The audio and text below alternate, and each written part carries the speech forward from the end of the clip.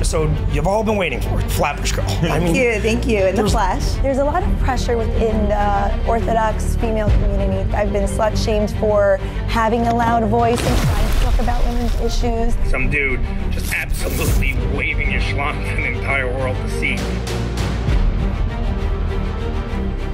So if I asked you to apologize, would you? Did you laugh? Bottom line, come on, tell me. There are systemic roots which have fostered an environment in which the Agunah crisis has bred. So the Rabbanim are powerless, but they just perceive that they're powerless. They can just open up a book. We're back to not agreeing with Halacha. You are arguing with Ramendel Shafar. I have a whole library devoted to ways in which Gittin has been applied through different centuries. Wherever I can get the message across to appeal for help and outside resources, I will go. These are the type of things that I'm telling you, otherwise it does not help you actually make change. You're going onto a show that is clearly hating Jewish orthodoxy. You think actually that is helping spread your message in any way with a positive result. People are complex, Laibel. You basically want me to be a chameleon. I'm not that terrible of a person after all. Women, I love women. The best. I know the best women. The women. I really hope that you include that part in the podcast, that you don't delete it. 100% include in the podcast.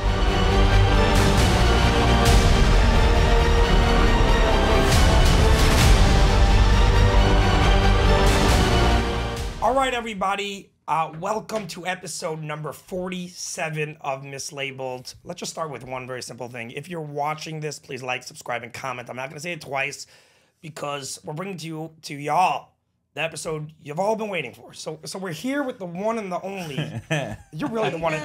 You're really the one and only Flatbush Girl. Thank you, in the flesh. There's no real. I don't think there's a carbon copy. Not forget about carbon copy. There is no anything like you. So, for good or for bad, I think everyone is on the same page about that. I will say though, in props to me, I've always played the long game. That's always been my philosophy, and you are sitting here right now, so it's serving me well. I want to get right into things. For myself, by the way, who you'd be surprised, I know a little bit about you, but I came onto the social media scene like much later. So I want to just first of all get an understanding, and for everyone watching, because some people don't know, I'm sure not everyone that watches us knows you that well. So I want to know, first of all, like, just give us a little background on yourself, like where you're from, etc., the basics. Sure. My background, well, I'm turning 36 in a couple of days. I have been married for almost 18 years to a boy I met when I was 9 years old. We both went through the Beis Yaakov Chaim Berlin system together in a sister-brother school and came from a very similar background. We both sort of felt like the system was, a little bit stifling, and that, I'm sure you understand that. There's a little bit too much judgmentalness within the system. And, I decided to really do my ishtadlus, shall you say, on whistleblowing on some of the discrimination that I was noticing underneath my own nose and things that I had experienced as a girl going through the Beis Yaakov system. And that's how I became Flatbush Girl. I started talking about all the inequalities that I was noticing. Got it. Yeah, no, I was more just looking for a little bit of background on more like your personal life, and like you did fill us in a little bit about that. So what was your start getting into the social media scene? You've been in it for like, what, 7 years now? 7 years? Almost 8 years, yeah. Almost 8 years. Yeah. So I'm new to this, by the way. We're all new to this. I think we're here for like a year. Before that, we were non-existent. Well, you're doing amazing in such a short amount of time. I know. Thank you very much. Thank you so much. We've definitely made our mark. There's no question about that. Definitely caused some ruckus. No, thank God. So, it's amazing what you can accomplish when you just refuse to shut up. There you go. I mean, I think Zach says that about me. I'm not sure if he feels that way about himself. No, I feel about myself too. Oh, you do? Okay. Well, there's a certain authenticity, I think, about like the energy that you guys bring to the table with your podcast. I really want to just give you some props. Like, you really try our best. There's none of that fakeness. You're not speaking like politicians, and I'm sure that also just comes from the top. So kudos. There's very little filter. So I'm not that terrible of a person after all. Like, how bad? Hold on a second. How bad of a human being am I? Could you rate Laibel's morality rate all of our moralities from 1 to 10. Hitler to like the Lubavitch Rebbe. I don't know, like the Gadol Adar. Like, go. Where is it? I don't know enough about your perspective specifically on the Agunah crisis. So how about I'll rate you after we're done talking about the Agunah crisis? I love it. That sounds amazing. Okay, fine. No, but rate him purely based on his haircut. Seriously speaking, what was the first thing that got you into the social media game? Was it just a general overall like inequality that you felt was going on, or was there a specific thing that you were just like, all right, I got to take action on this particular issue that's going on, and I'm gonna just make my mark here, and then like maybe developed into something else? Well, I guess as I, splashed onto the scene by jumping into a pool fully clothed in 6-inch heels and a tight dress, I sort of got a lot of people's attention. And I saw how much pushback from girl who decides to take agency over her own, creative expression would encounter. And initially when I got that pushback, it was very frightening. And I started, intuitively wanting to apologize and backtrack and try to change my optics. And I had to really, really fight hard to go of a more counterintuitive route and try to build some muscle on actually doubling down on some of my statements and my persona. Is it shocking at all to you that that people were just like, whoa? Was that shocking to you? Yeah, actually, I think I was a little naive. Do you think that was only men or that was also women? Both. Both. Do you think there's a reason why maybe that wasn't done before? What wasn't done before? That a from girl would jump 6-inch into a heels, pool? and that just jumped headfirst into the pool. Like, is there a reason possibly that wasn't done previously, I'm sure it has since? been. I think it has been done in different ways, but very often that pushback pushes people out of the system, where they then say, you know what, I can't be in this space anymore, and then they leave, and they leave quietly. Really, I've never seen that video before. I'm being honest. I've just never seen that before. You're discussing a specific video that was like your first video? Yes. It was just my, Right. it was just my. But I wanted to clarify. Did you start Flatbush Girl with like fighting what you saw as certain injustices in the system, or did you start it as just like I wanted to be an influencer? And So no judgment from us if that was what you wanted to do, but like, what was your the birth of this channel was for fighting things or no? Yeah, the birth of the channel came from wanting to make a social statement on the confines in which Jewish women have to operate, where they have to walk a very fine balance of being modest and, being very, tamimistic and have a certain amount of tznius in their midos and, certain refinement that I just felt, while I have those midos, I just felt that's an unfair burden for women to have. Whereas a lot of times the men who seem to be a little bit more liberated just enjoy and bask in that freedom a little bit more. And I just wanted to push it a little bit more to make it more normalized. So do you think, a couple questions. I don't have a question. I would agree with you that the women that bask in it, so to speak, it's looked on worse. But do you think that the men that bask in it, that anyone sees that as a positive thing either? I think just people's tolerance for seeing that in a guy is a little higher. And I think especially within our patriarchal system, within the frum community, which I think has incredible milos, but also some significant chesronos, I think it's important that we just don't, sweep that under the rug, and we try to give a voice to the women who are noticing that their roles and their voices are not really being welcome within their places of worship. They're being segregated into different spaces of the shuls. And their voices are being monitored. They can't sing without putting a big notice in front of the solo that it's Kol Isha. If they show their faces in magazines, they're considered a slut. There's a lot of problems. Couple of quick things that I just want to understand. There are certain things that I'm in total agreement, but you're saying a lot of different things in one sentence. Certain things are definitively against halacha, so to speak, non-equivocally, so to speak. Right. It sounds like those things you're saying you also don't care about. I just want to get the playing field correct. Is that the case? So, first of all, I always believe in working within the confines of halacha. I think there's beauty in continuing our tradition and our Yiddishkeit and, emulating a lot of what happened in the Altaheim. But unfortunately, a lot of these new things about women's representation are new phenomenon that are birthed out of extremism and are not reflective of our tradition. So let's say Kol culture. Isha. Let's say Kol Isha. You just picked that example. I think you picked the one, honestly, a little bit more even extreme earlier. Is Kol Isha birthed out of extremism, or is it just a halacha in the Mishnah Berurah? So from what I understand about the halachos, and obviously I don't have smicha because, that kind of information is not given access to, I don't have access to the information when I go through the Beis Yaakov system. I'm taught more simpler things like chumash and, kashrus and lamites malachos. So, from what I understand, the halachos of Kol Isha are really a burden on the male to, to be aware of for himself. And it's not a burden on the female to limit her voice or to create warnings for other men to protect them from themselves. They are allowed to do their own thing. And the fact that now the burden is on females is a form of the manifestation of this extremism. So what's the burden? That's my question. So imagine when you had to publish, let's say, do you do anything creatively? what do you do? Music, sure. You do music? Yes, Okay, sure. so imagine if before you posted that video, you were not allowed to share it on a platform with women. Otherwise, people would question your intentions that maybe you were a pervert. I mean, share on a platform with men.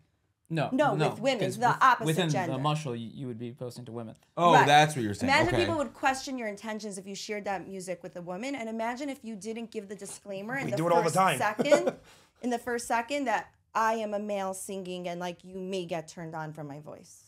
So that's what he's hoping. here's my That's what he's question. hoping. Right, that's what I just said. First of all, Wait, so the here's, guy could hope, but the woman can't. but no, but here's, We're not supposed to do it. right. It's not a good thing that for a guy to thirst trap. That's not a positive Yeah, thing. we keep telling Shmuley to stop, but he I am not saying that he would be thirst trapping by doing a song where he sounds good, or that a woman would be thirst trapping by doing a song where she looks good. I'm saying that people are allowed to have their expression of their creativity without being reminded of their gender. All right, everybody, want to take a quick second to give a big shout out to our sponsor, Joseph Bender Suits. Just finished 3 suits. A few people came over to me actually from the wedding I was at last night. Really, really loved it. Give him a shout. 838-202-8102. Again, 838-202-8102. What does he do? Like bespoke custom suits? Yeah, but Flatbush Girl, for you, he's going to make a special tight ass dress. Okay, You want me to hook it awesome. up? Yes, like, go awesome. for it. And he does heels as well, 8 inches. Awesome. Special. Perfect. All right. I'll jump into a pool wearing his clothes. Love it. Yes, Joseph Bender Suits. 838-202-8102. But we were supposed to talk about the Agunah crisis. No, we are. It's a long here all podcast. night. We're gonna talk about everything. so when it comes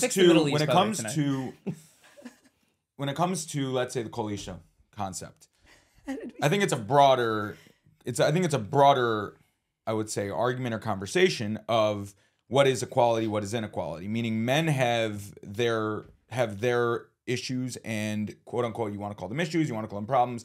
We have our own chesronos in which we have to be weary of, and therefore there's halachas for us to do certain things that women don't have to do, right? And then for women, there's going to be things for them. Now, certain things might seem quote unquote unfair. For example, a woman doesn't have to, right, go to minyan min chamarav. They don't have to. It's not a burden, quote unquote, that you guys have. Technically, we have that burden.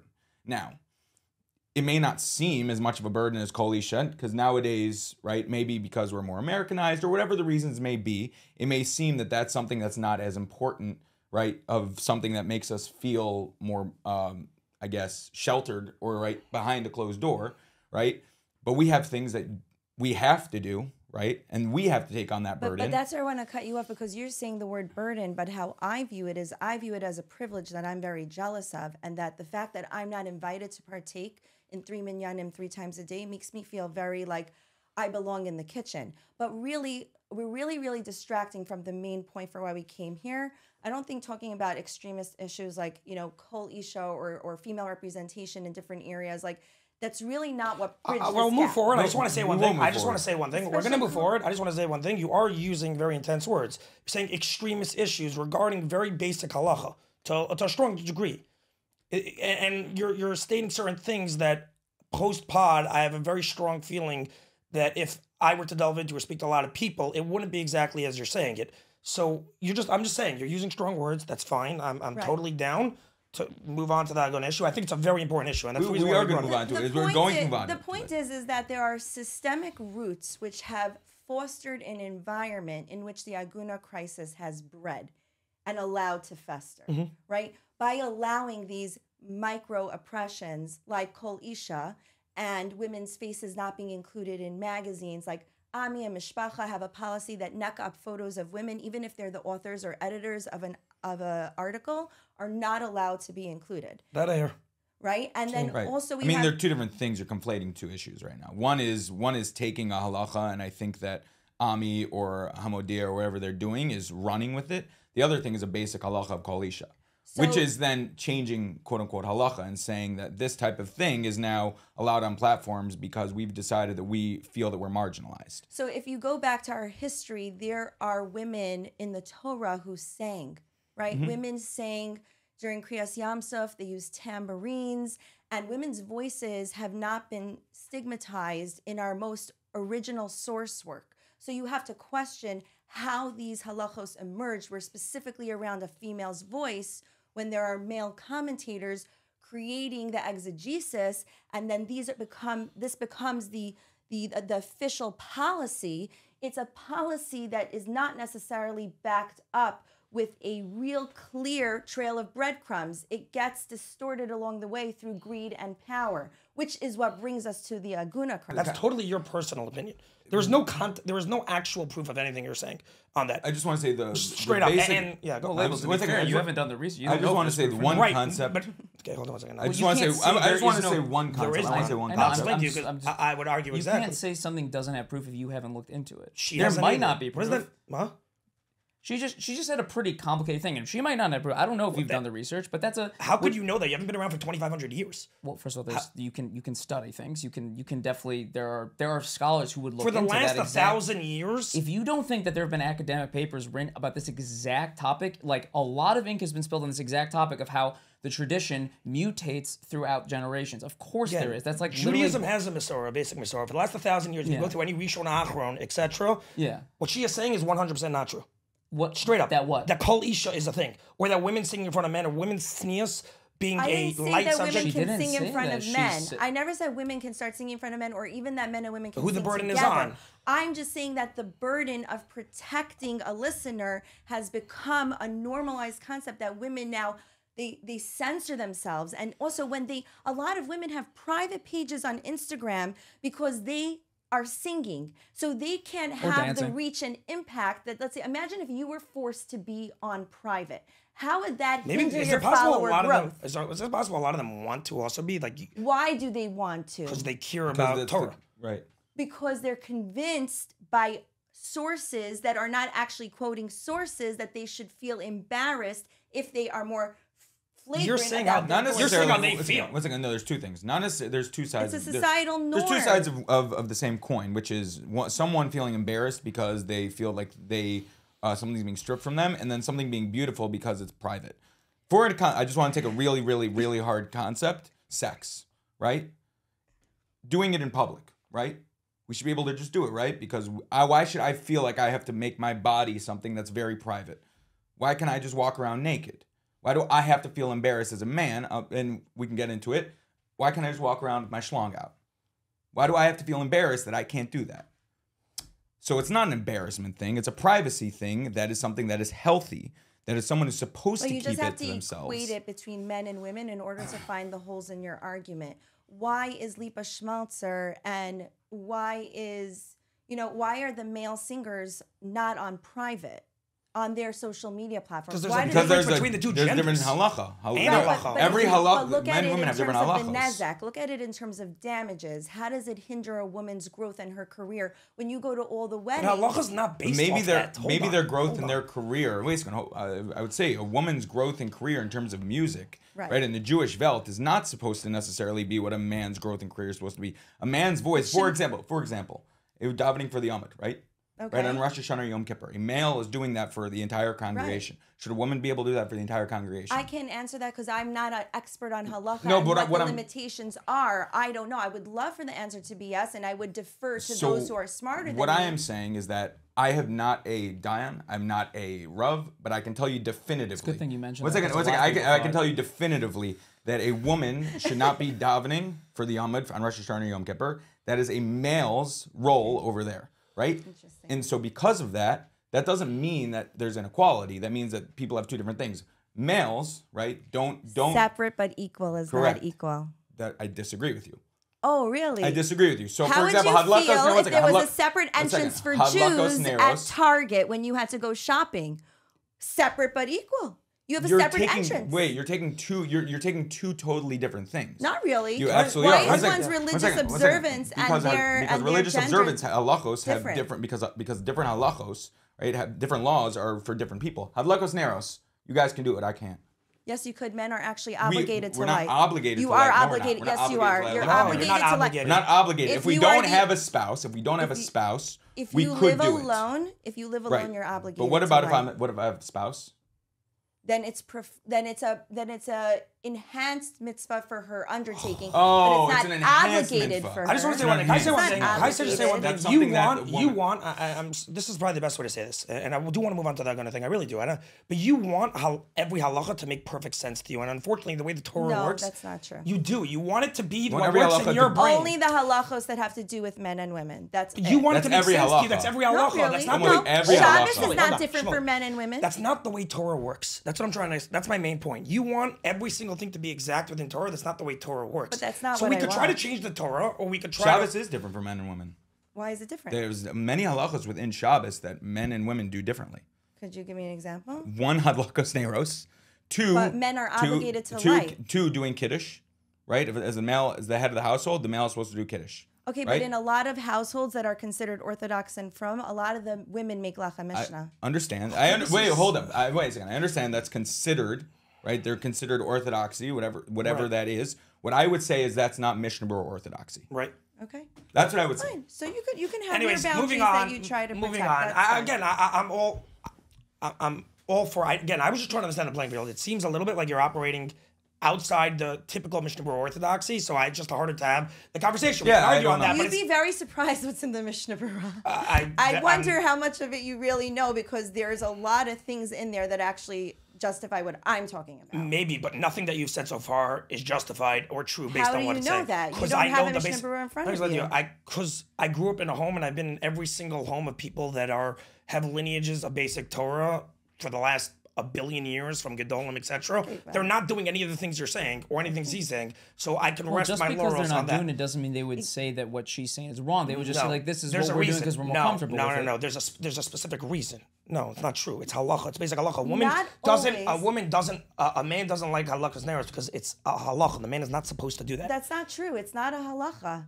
It's a custom. No, it's a minhag. but it's an inequality. How Okay, does I a hear you. minhag evolve? A minhag evolves by what the establishment By what endorses, Jews do. and then how there's the a establishment okay, I hear- reflects I the hear. policies that the ones Okay. on top are Fine. suggesting. I hear- And this brings us to the Agunah One second. So princess. not in a confrontational way. This is just. I just wanted to broaden to end the summary. The basic idea that you're saying is the same idea as white supremacy, which is basically that white males started America, and so everything came down from it. And so all the things that we have and all the laws and everything in the Constitution, the reason why white males are right, we should have affirmative action, all the different things that we have is based upon the fact that everything that was created on America was based upon a false identity or a falsehood of white males bringing it from the top down, and then the breadcrumbs, being, mishkabobbled in the fray.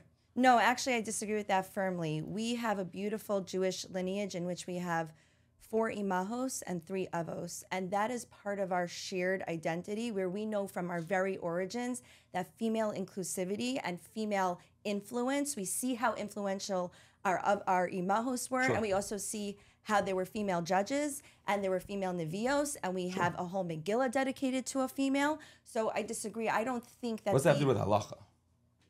Well, that's part of our canon. It's part of our Jewish canon. And so when you say that, do I think the origin is that only men were pushed to the top and then women were just getting breadcrumbs? I think that's what you were saying. I don't agree that. I actually think we had a break in the chain in which we had a more balanced When society did that happen? early When do you think on. that happened? I'm not really a historian. You think like Rashi? You think like 1,000 years ago Rashi? I don't know. Like, I do have a master's in medieval literature, but I really can't answer you so well. so I'm is- not No, a but here's my historian. question. You have a master's in medieval I literature? do, From yes. where? No, Brooklyn College. that's pretty amazing. Oh, wow. Thank you. Very amazing. No, but I would say what you're saying is I agree with you. There's 4 Imohos, 3 Avos, and from the beginning of time, right? There was Chava and Adam. whatever. I'm an Amaretz. That's I'll tell fine. you straight up. But you didn't think you were an but at the Amaretz same about time- halacha, like no, I 2 am an seconds Amaretz. ago. 100% I'm an Amaretz. 100% I'm an Amaretz. He is a Dayan, though. I am an lying about Amaretz, that. but I think on basic principles sorry. of certain Yeah. things I'm able to hold. So what I would say is that what you're saying is not necessarily have anything to do with halacha. The fact that there was imahos and avos and they operated in a quote unquote equal way. Leah and Rachel didn't have the same things that they were doing that Yaakov and Yitzchak and all the others were doing. Not everyone was doing the exact same thing. It's not how it worked, So because of that, No, but it's more about the fact that we have a frame of reference for what empowered femininity looks like without us questioning the person's intentions. Like a lot of psukim get hijacked. Hinei Sarah ba'ohel. It simply means, and behold, Sarah was in the tent. But somehow that has been co-opted to mean that, you know, a woman's beauty is when she's more hidden. So you're arguing with you're basically arguing with like the Gedolim. Like you're basically arguing with Rishonim, Achronim, and I just want to know. I just want to make sure we're on the same page. Not every commentary on Hinei Sarah ba'ohel is one in which women are told to hide. Only the ones. But what about the ones that are from 1,000 years ago? The standard Rishonim, Achronim, and all the big Gedolim say that. So why would we go with the one offshoot who's maybe that you apparently have? There are multiple mefarshim. It's just there are certain ones that stick, and the ones that stick tend to be misogynistic. So you're basically arguing with a lot of you're basically arguing with basically like the Rambam, like all those people. You have an opinion on of how they. Specifically, no, I am not different. I don't have a difference of opinion. I radically accept whatever their opinion is. So then, and I also believe acharei rabim lahato, and I also believe in teku. So between all of these things. I am just mentioning that my Flatbush Girl commentary is that there are some things that are imbalanced and unfair between men and women in the current day, you know, reflection of Orthodox society. Does that mean that I want to dismantle it? Does it mean that I don't listen to it? Does it think? So what do we do about it? What can we do about it? I'm asking you, what do we do about it? So I think we need to start by addressing the worst manifestation of this issue.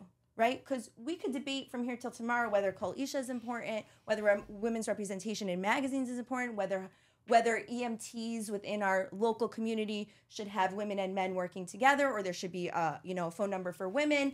We should have maybe women on the you understand what I'm saying? There's not as much women in these spaces.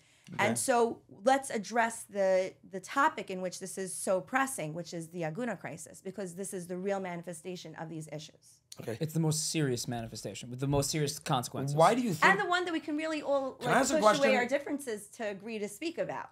As you can see, like we're here at the same table talking about it. Can I just ask one question? Why do you think that the Agunah crisis itself is based on a manifestation of those issues? Because there's an imbalance of power between a woman's freedom and a male's freedom. The number one way that you see this is in the heter mea. If a woman is, for whatever reason, not accepting her get, and he wants to move on with his life, he just needs the signature of 100 rabbis, 30 from 3 different continents, which is very easily done nowadays through DocuSign. DocuSign is an acceptable way to obtain these signatures. And you can walk away free, marry another wife, have more kids. So we're back to halacha, just so I clarify. We're back to not agreeing with halacha? So the heter mea is... She's saying. What do you mean? I'm not saying. So she wants it to be for women also. That happens to be halacha. I'm saying I would like to raise awareness about what a heter mea is and the fact that it's not really fair that men have a way out and women don't. But it's like what I said. You're trying to equate halacha to what makes sense to you. You need to walk away from that. You don't like that.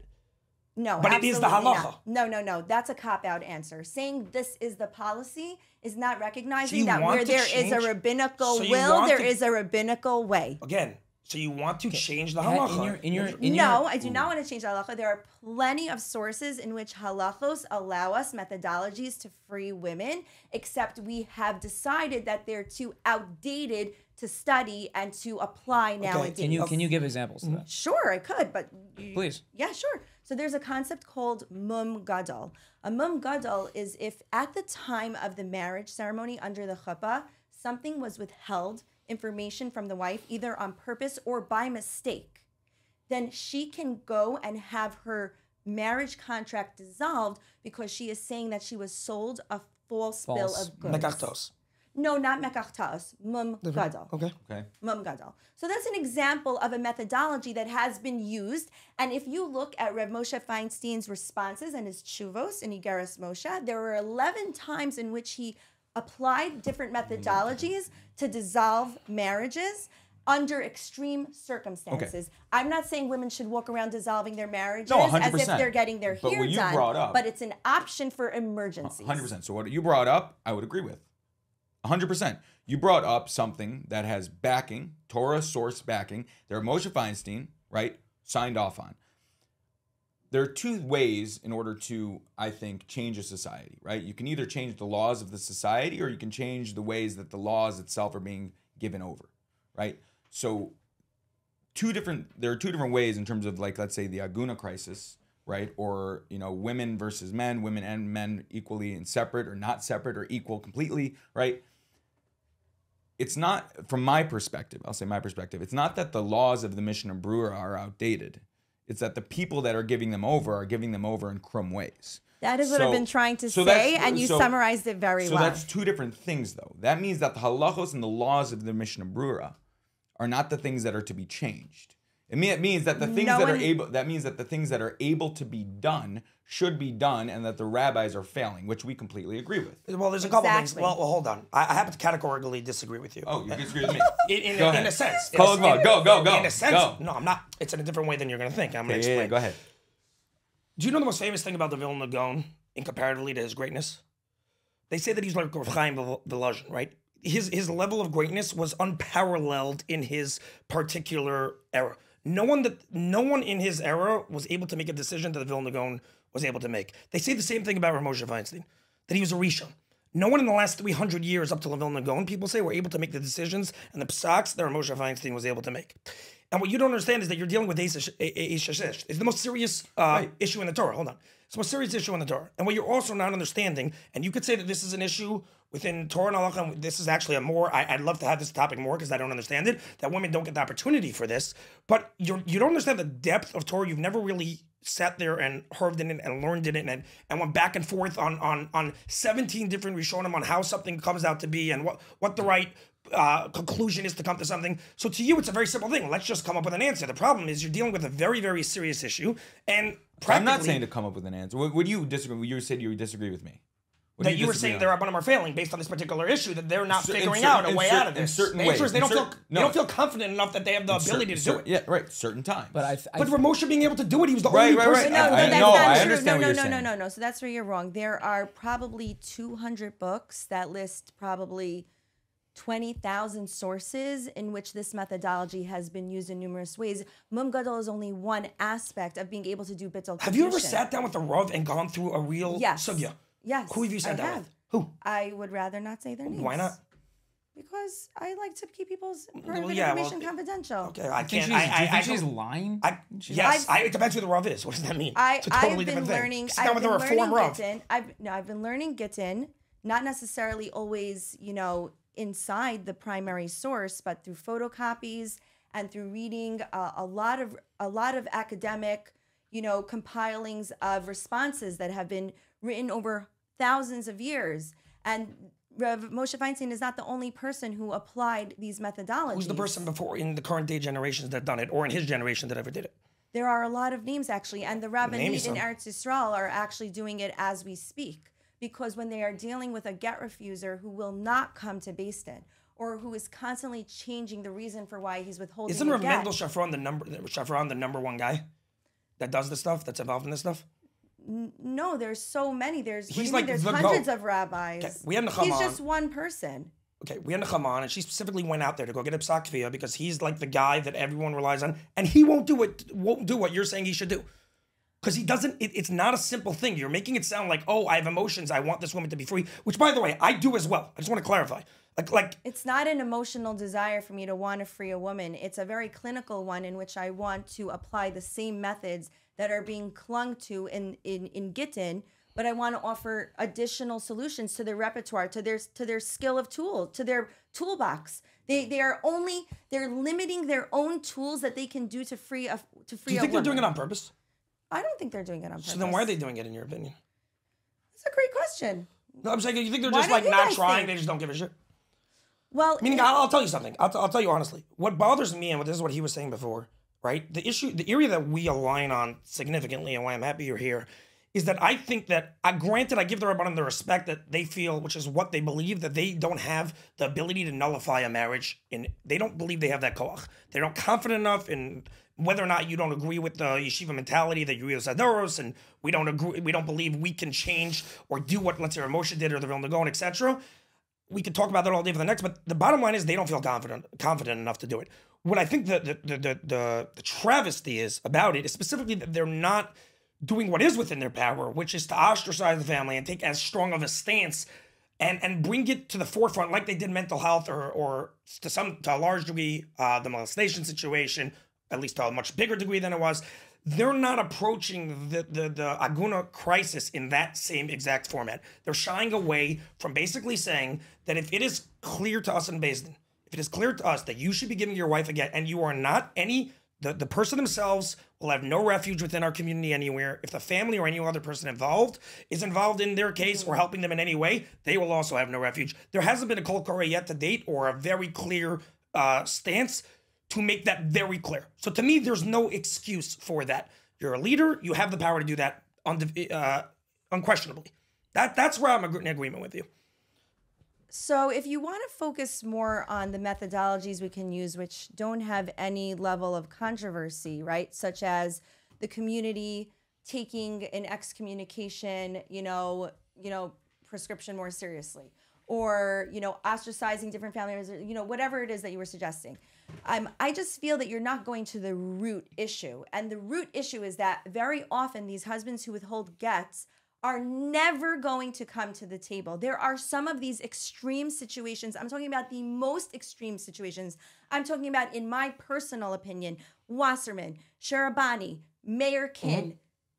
These are men who it doesn't matter what you do to them. Okay. So the Rabbanim are powerless, but they just perceive that they're powerless. They can just open up a book and review all of the ways in which women were freed in the past. It's a sentence like that makes them totally write you off. I'm just being totally honest. I'm being. It's okay. not. And you can't just open up a book. It doesn't work that way. You're not understanding Torah and Halacha. You're not understanding the very. I am. I have a whole library devoted to ways in which Gittin has been applied through different centuries and through different parts of the diaspora. So academically, you're incorrect. There are many, and even currently, these methodologies are being used in some of the most learned environments, and very often they're being done on the down low because people are scared of their public reputation. Could you just give Rabbanim and people that are doing this? I'm genuinely curious.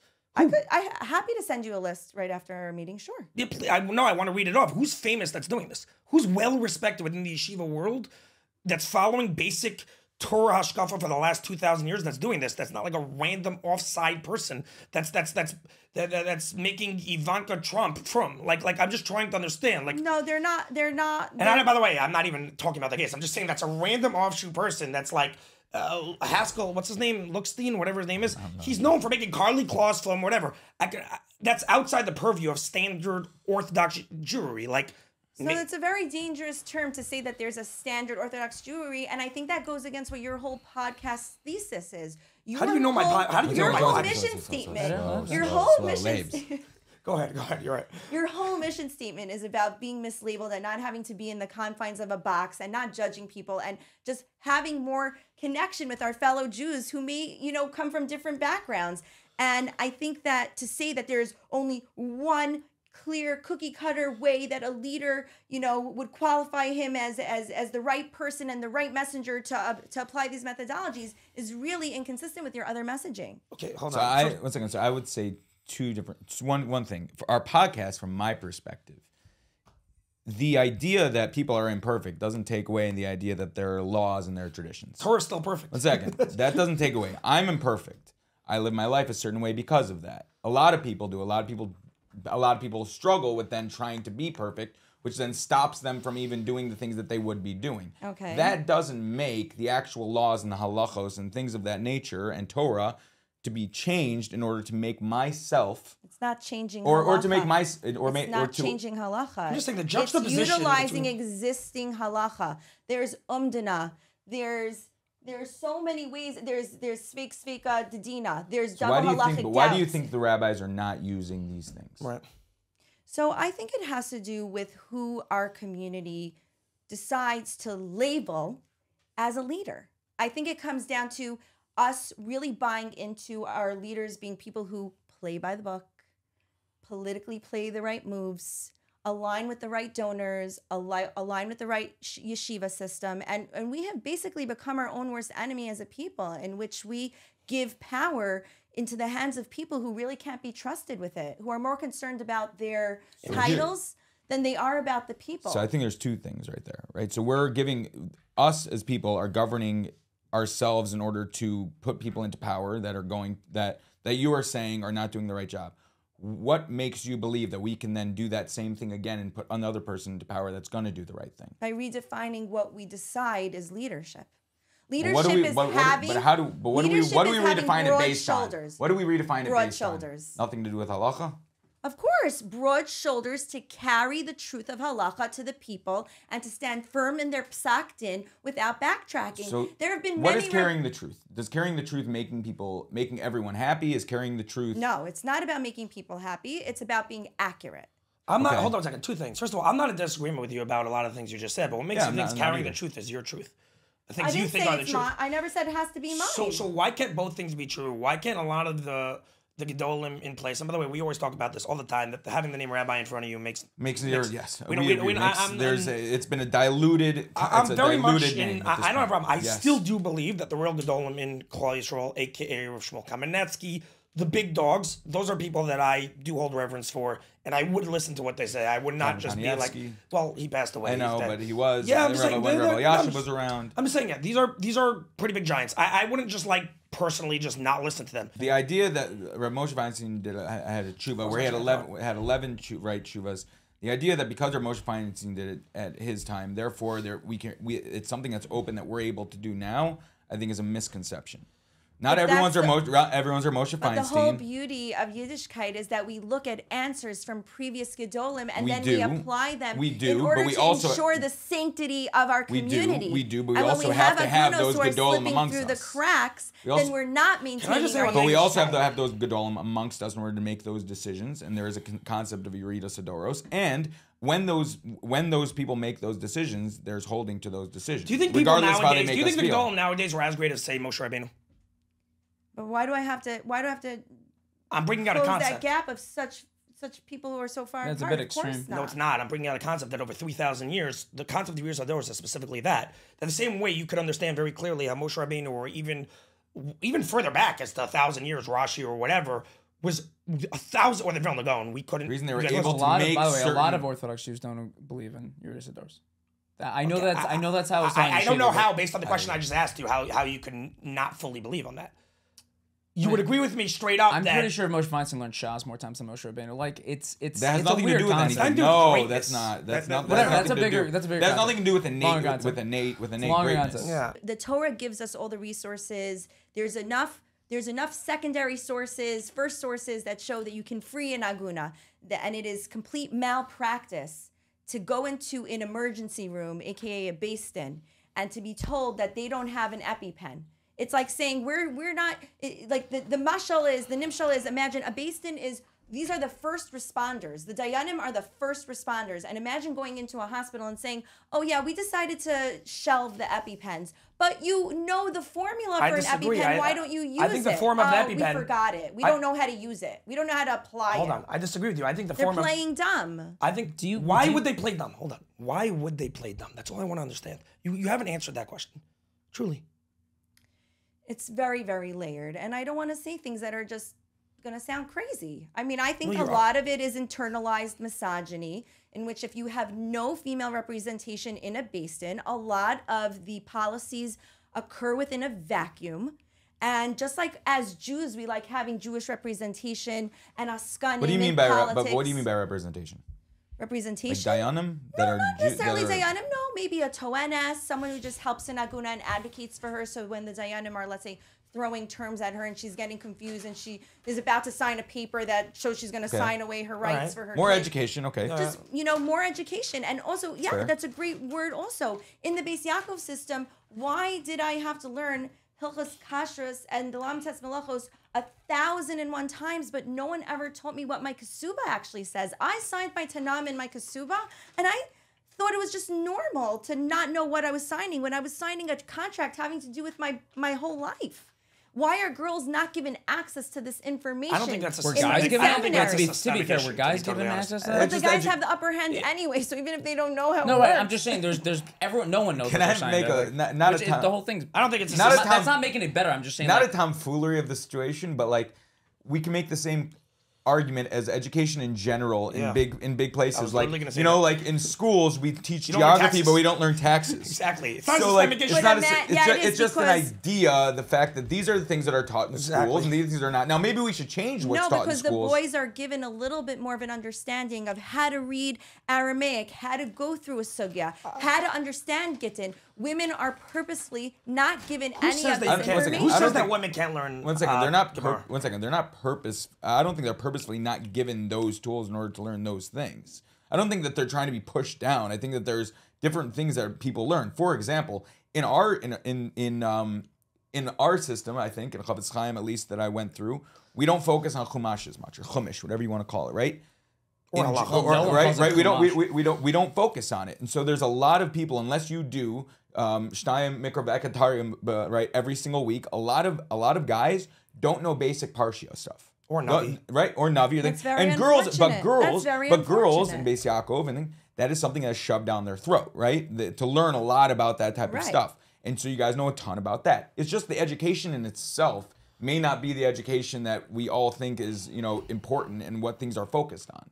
But I don't think it's necessarily a thing But that I think women... if it's related to a woman's future life and all the implications of what the Ksuba says, it says everything that he owes her if he divorces 100% her. women should have more. I agree with you. 100%. why not? Women should have more education surrounding that. surrounding their decision And men should have more education surrounding Shabbos and the halachas Correct. of Shabbos. Sounds great. And men should have more education in that. Sounds regard. great. Yes. It's not the What I'm point. Men saying should is learn it's more not. Chumash. What I'm saying it's not a systemic issue as much as it in terms of not a systemic issue in terms of misogynistic versus non-misogynistic, rather than just what the practical stuff that's taught in schools. That maybe other things should be taught. But look what happens when we go based on what's practical. How is it practical if now we're dealing with a whole generation of women who don't know what their ksuba says? They don't know that they're walking into a potential trap for extortion. So 100%. Why do you think can't- it's only... But can I say two things? One thing, but how much good comes from the system?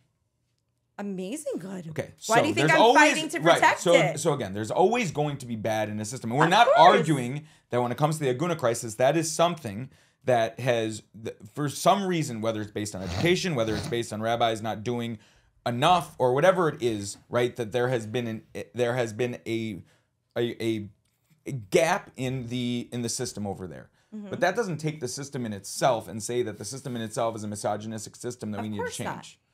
Okay. It's a given. Fine. Okay. There's a reason why I'm a proud from Jew and raising my children in the yeshiva 100%. system, and that I fight to defend it. If I just wanted to dismantle it, I would just So I would find say it's ways more to just- discredit the I entire mean, you're thing. very, So it's very more close to the education. dismantling I? level. I just want to, Okay, yes. no you're problem. You teeter. very, You teeter. a big teeter. I think she could go a lot farther. I'm gonna go ahead and take you on good faith that you very much are from believe the Torah is perfect. Good for you. I do respect that, and that's beautiful, and there's undeniably good from it. Do you think that you have a chance of getting the results you want in the film world as it is today on a halachic rabbinic level going down? Not just like grassroots, like men, women, like on the grassroots level, but do you think you can affect the sort of change? Do you think it'll ever actually change the way like these are old, very Gets and learned things men are- in dusty rooms somewhere like that have a lot of power, and I'm not in an evil way. They're good people, but they're there. You're here. Are you going to do anything? Do you think there's a chance? So I think it's really changing all over. Like I mentioned, in Israel, they're even the mainstream rabbanit are undertaking these bittul kedushin. You're not giving any... I don't like that you're saying this without giving any names, any references, anything. Okay, fine. You're just throwing out things that... No, you're saying a very... This is going to be watched by a lot of people. You're saying a very strong things. I'm just curious to know who. Well, I can understand. Why don't I mention another halacha just why if you want to go just on technicalities and things that just Not sound technicalities. You're saying perfect. something Do you very know strong. You're that- saying there are people in Israel being bittul that are doing things that you want specifically that are extremely in the U.S. clearly not being done. I just want to know. You keep on saying it's the third time. I just want to know who is doing It is that. being done in the U.S. It's just they're not being done by basins that people consider to be, from enough. Okay, so who is even if it? they're very learned. Let's say there's an international basin in Teaneck, which explores these methodologies in very extreme situations. And then But will people like Nechama go to those? What they didn't? They're not from enough from her, are they? it's not that it's not from enough for her. It's that it's not firm enough for the community. So then people are going to probably, I can't People speak will on her throw, behalf. they'll basically tell her that she's hypothesizing. ish. No, I get it. Like, meaning she Right. might, if she wasn't fearing judgment, Exactly. she would go there. She's probably Exactly. desperate to go I there. mean, I don't Why- know. I didn't Question talk to is, her why about the it. I'm judgment's guessing. there? Question is, yeah, It's why not is about there her. judgment? It's about, exactly. Well, a lot of what you've been saying, you sounded very judgmental about the idea of applying Bittul Kedushin. So that's what I other am women because might feel. because the Gedolim and the school of thought for the last 1,000 years in Judaism, which has basic Masorah that we go off and that gives us our traditions, doesn't hold by the suggestions you're giving. Why don't you study the halachos and then come back to me and say if you still really think that? Do you know what umdana is? Again, I don't know. I have total faith, honestly, in the real Gedolim. If they're not pulling the trigger on it, I believe 100% that if they could, they would. And you haven't given me a good reason either for why they're not doing it. You just keep saying, I don't know, it's complicated, it's this, it's that. I would say, can't for me, really- I would And say, like they're a bunch of savages. Like they have no compassion, they don't want to I do don't anything. think that they have no compassion. I just think that they don't have broad enough shoulders to make decisive decisions that they'll have to defend when the mob comes after them. So why do you think those broad shoulders, no one's rose up with those broad shoulders? Why? Yeah. I think that they will emerge soon, and we're going to start noticing who our real leaders are. I think the fact that Rev Mendel Shafran even, gave a psak kfiyah without collecting any testimony from the husband is a monumental thing that sets major precedent, where women who are summoning their husbands to Basin, and the husbands are not coming after years of being summoned, then you can potentially issue psak kfiyah, whereas before Reb Mendel Shafran gave this psak, it was considered outlandish to give a psak kfiyah if the man had never come to give any testimony. He had broad enough shoulders to say in this situation, and he wrote a 65-page psak din So can I- justifying how he came to that conclusion. If he wants to, he could do a 65-page psak And even din he- justifying a different conclusion And for a even different he issue. and even he was not willing to nullify the get. I Just don't know. the Kedushin. I don't know if that's Second, true. one second. It Then is. there- What does that I just mean? want to But say, no, who says he was approached about that? Who says that he ever took the intake information needed to even explore He's that never route? done it in his life. If he did, I don't know if that's true. If he did, how do you know? We don't know every Agunah that ever went in with every single problem. do you think for one second? Let me ask you a question. Nechama Wasserman, who's at the forefront of this, who's battling every single day and suffering every day to get her get, do you think she wouldn't try or know if that was an option? Do you think he wouldn't suggest that after she spent a God knows how much money to try to go and ask him whatever could be done? Psak Kfiyah, what, you think he was just sitting there like, oh, you know something, I could get you out of this, but I'm not going to. I'm just gonna just write you up a Psak Kfiyah instead of actually trying to help you and get you an actual dissolve your marriage. Do you think that's the case? Do you think that makes sense? Yeah, just because someone doesn't ask for certain halacha to be applied, very often people don't know these halachos. These halachos are hidden from public knowledge. You're saying they're Mendel Shafran. Ramel Shafran is going to use those If he halachos if he could. He's not waiting for Nechama Wasserman to ask him. Really? That's why it took him 2 years to write a psak Because he kfiyah? wasn't Because he Sure. wasn't sure. No, that's not why. It's because of red tape and things take No, time. you have to wait time before you just take a drastic halachic measure. It doesn't work the way you think it works. You can't just open a book and just correct. write You are something. of the belief that you could open a book and make a rash decision, bam, bam, bam, do it. That's There not the are way a halacha lot- works. There are a lot of sources that say that anyone who extenuates the pain of an aguna by not using a makel approach is going to have to answer to their donkey. So maybe they will. That is maybe what they it will, says. but It but says who that they are says- considered who says the it- lowest just- form just of because- leaders, just the lowest because- form of but leaders just that because they're lead the Mendel people Shafran, to inequity just because they just are because they're callous Mendel- to the suffering of women and will say, I don't know if Okay, it's so good enough. I because don't know if Mendel it's kosher Shafran enough." waited 2 years, that means that he wasn't being makel, or Right. maybe he was being the most makel and he would have waited 80 years, Right. but he waited 2 years. I- That's two sides of the same coin.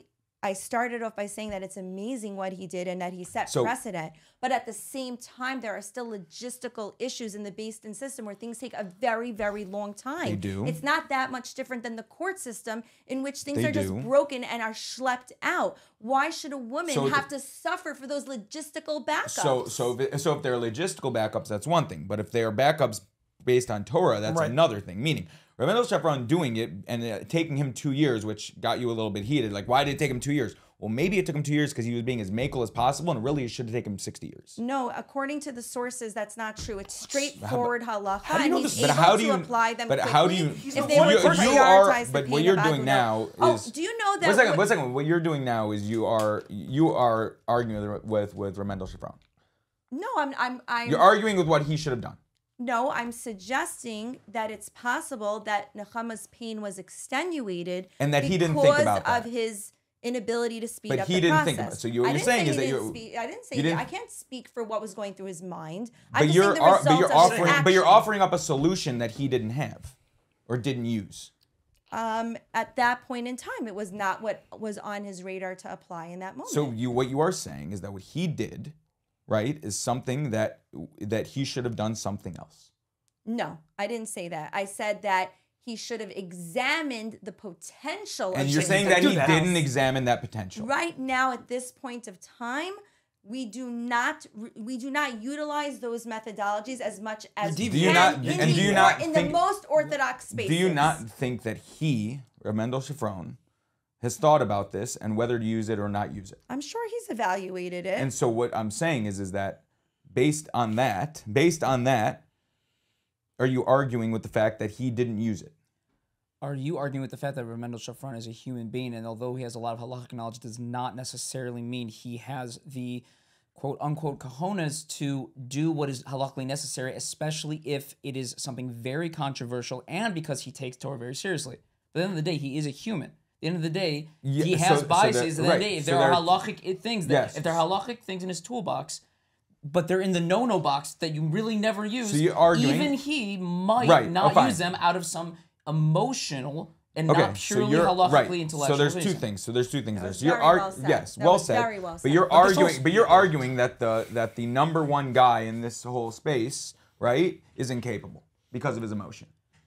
Incapable? No, that he has some blocks. Because of his emotion. Okay. He's a human being. So he's a human being. So what you're saying is that from the top down we're fucked.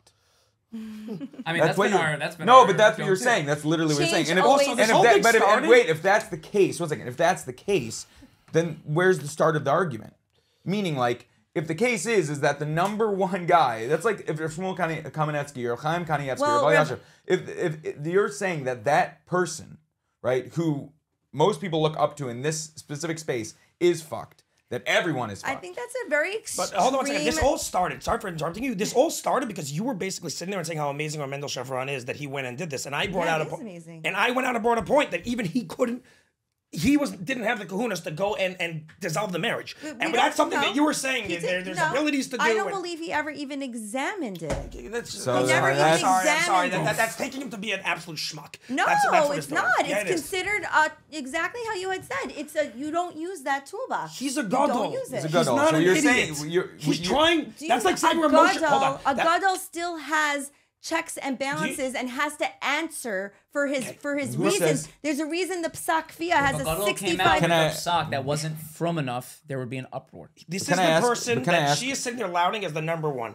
So now you're saying that the number one who has the Batsim to go and do things that no one else will do will still not going far enough for what people want. What? He's not number one in Batsim. He's number one in halachic knowledge. Those are two different things. He's the number one that's willing to take it. He's the number one willing to take up psak fia and do things of this nature. There's no such thing as he is not willing to go. So he's willing to do that, but he's too scared. Can I ask? He wasn't scared of the heat for. It's not even. Can I ask you a question? Who says he's wrong? Maybe. Who says he's wrong? Who says he's right? Right? You said that he's gonna have to answer to his donkey, whatever. Right. We don't know that, right? We don't know whether he's right or wrong. So what? Why are we making? Know if he owns a donkey. Why are we making? But why are we making the basis off the idea that he is not doing something that he's supposed to be doing? It's not him. He's just one person in a branch of hundreds of rabbanim who are engaging with certain standards and are allowing to only include parts of the information. They're only presenting a half-truth to the agunos. And I'm not talking about every aguna, not every woman who wants to get out of her marriage and just go start doing bittul kedushin. Right, but when you're dealing with extreme cases where there is no remedy for the Beis Din, there is no remedy for the Beis Din to go up against a get withholding husband who is a chronic get withholder. 100%. If they don't have a remedy, there are other things in their toolbox that they need to take out and they are afraid to. Can I tell you something? I don't think we're going to get any farther, but I do think that this has ground to an absolute standstill. No. I'm enjoying this conversation. I don't think there's anything bad about this conversation. The Holocaust happened. I feel like I'm in sheer again. The Holocaust happened. We made it to the Holocaust, baby. Let's go. No, for sure. The Holocaust happened, How could Hashem do such a terrible thing? I find myself asking Hold on a second. I know, but I'm not asking you. I'm asking her. Hold on. How did the Holocaust happen? We want Flatbush Girl's answer. No, I'm curious. I'm asking for a reason. How did the Holocaust happen? I can't answer for that. I know, you know It's something? not my area of expertise. Sometimes things happen in this world that are not fair and are not perfect. Okay. And there's an understanding with that things aren't always perfect. And sometimes people are in very bad situations, and it's the Nisayon Hashem gave them, and it's not a great thing, and yet there's nothing we can do.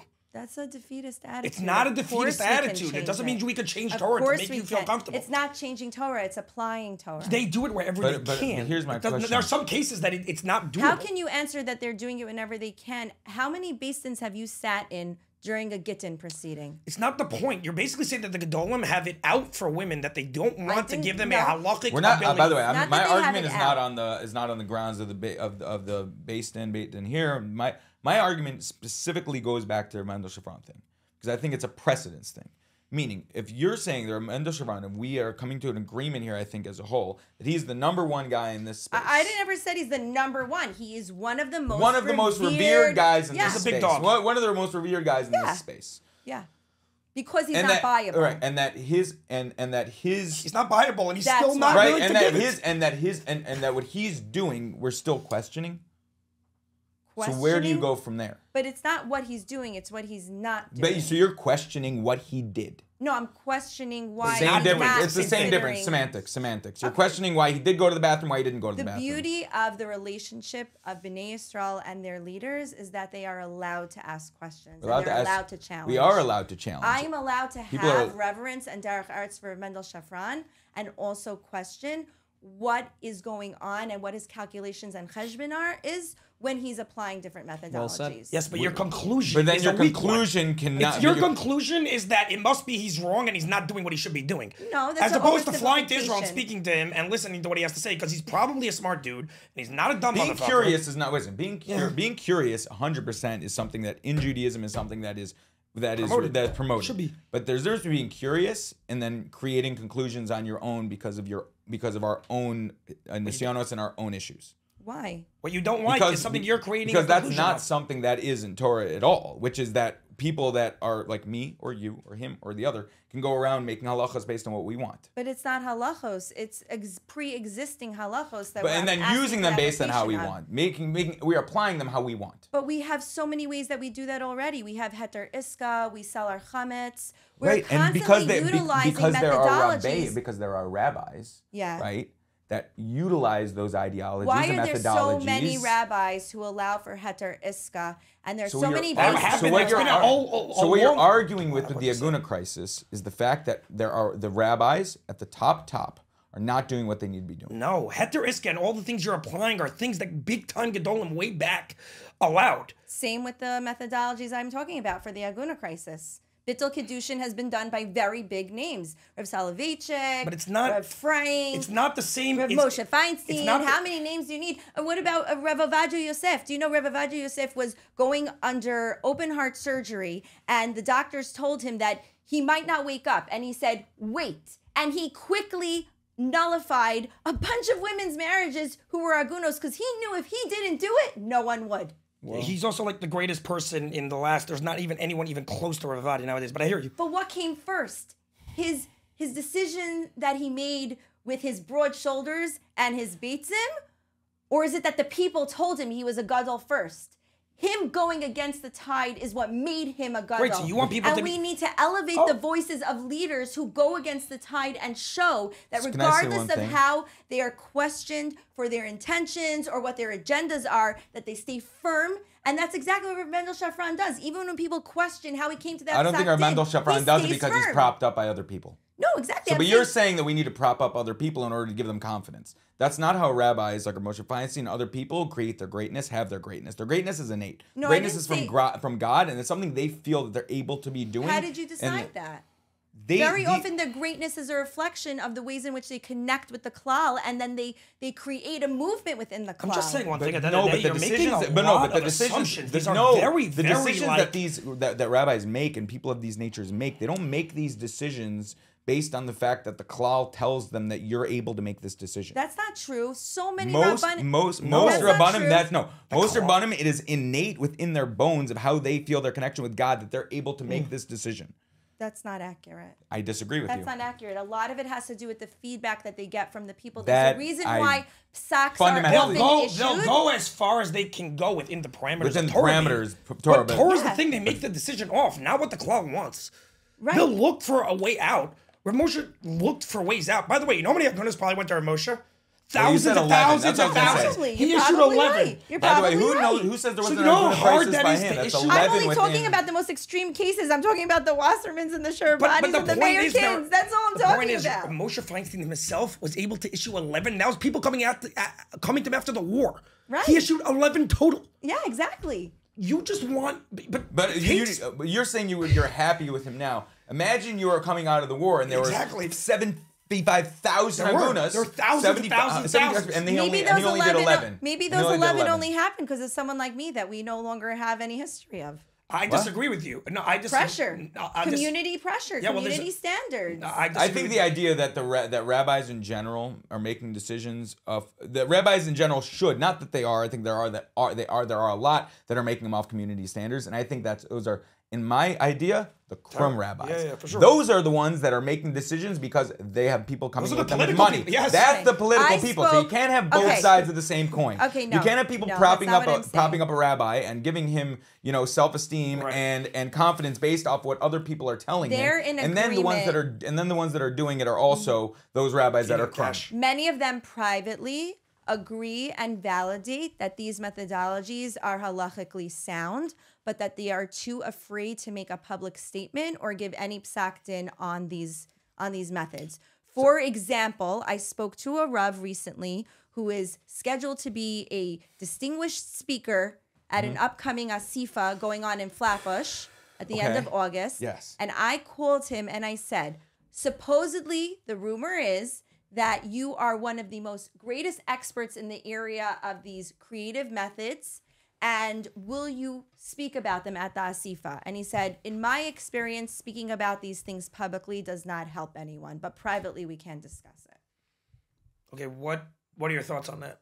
Just immediately, like off the cuff. That, again, it reflects an inability to handle the heat from the mob. Do you think that maybe he has a different reason than you have? That's a good reason why he wasn't to do it. That he doesn't want to do it, and maybe he feels it's not the best way to go about it, and you just disagree with him. In what other issue do we have where massive reach is not utilized as a way to create more education and awareness? Also, if I may, you're making a good point. You're saying it might be the other thing, but imagine you were an Agunah. Like See, that's what, That's like that's a that's feeling faulty. argument, though. It's a feeling I argument. love feeling arguments because it's like enough is enough at a certain point. No, Well, that's I'll give that you I an disagree example. with. On a No, but hold a on. level. What makes you think? I just want to go back to this for a second.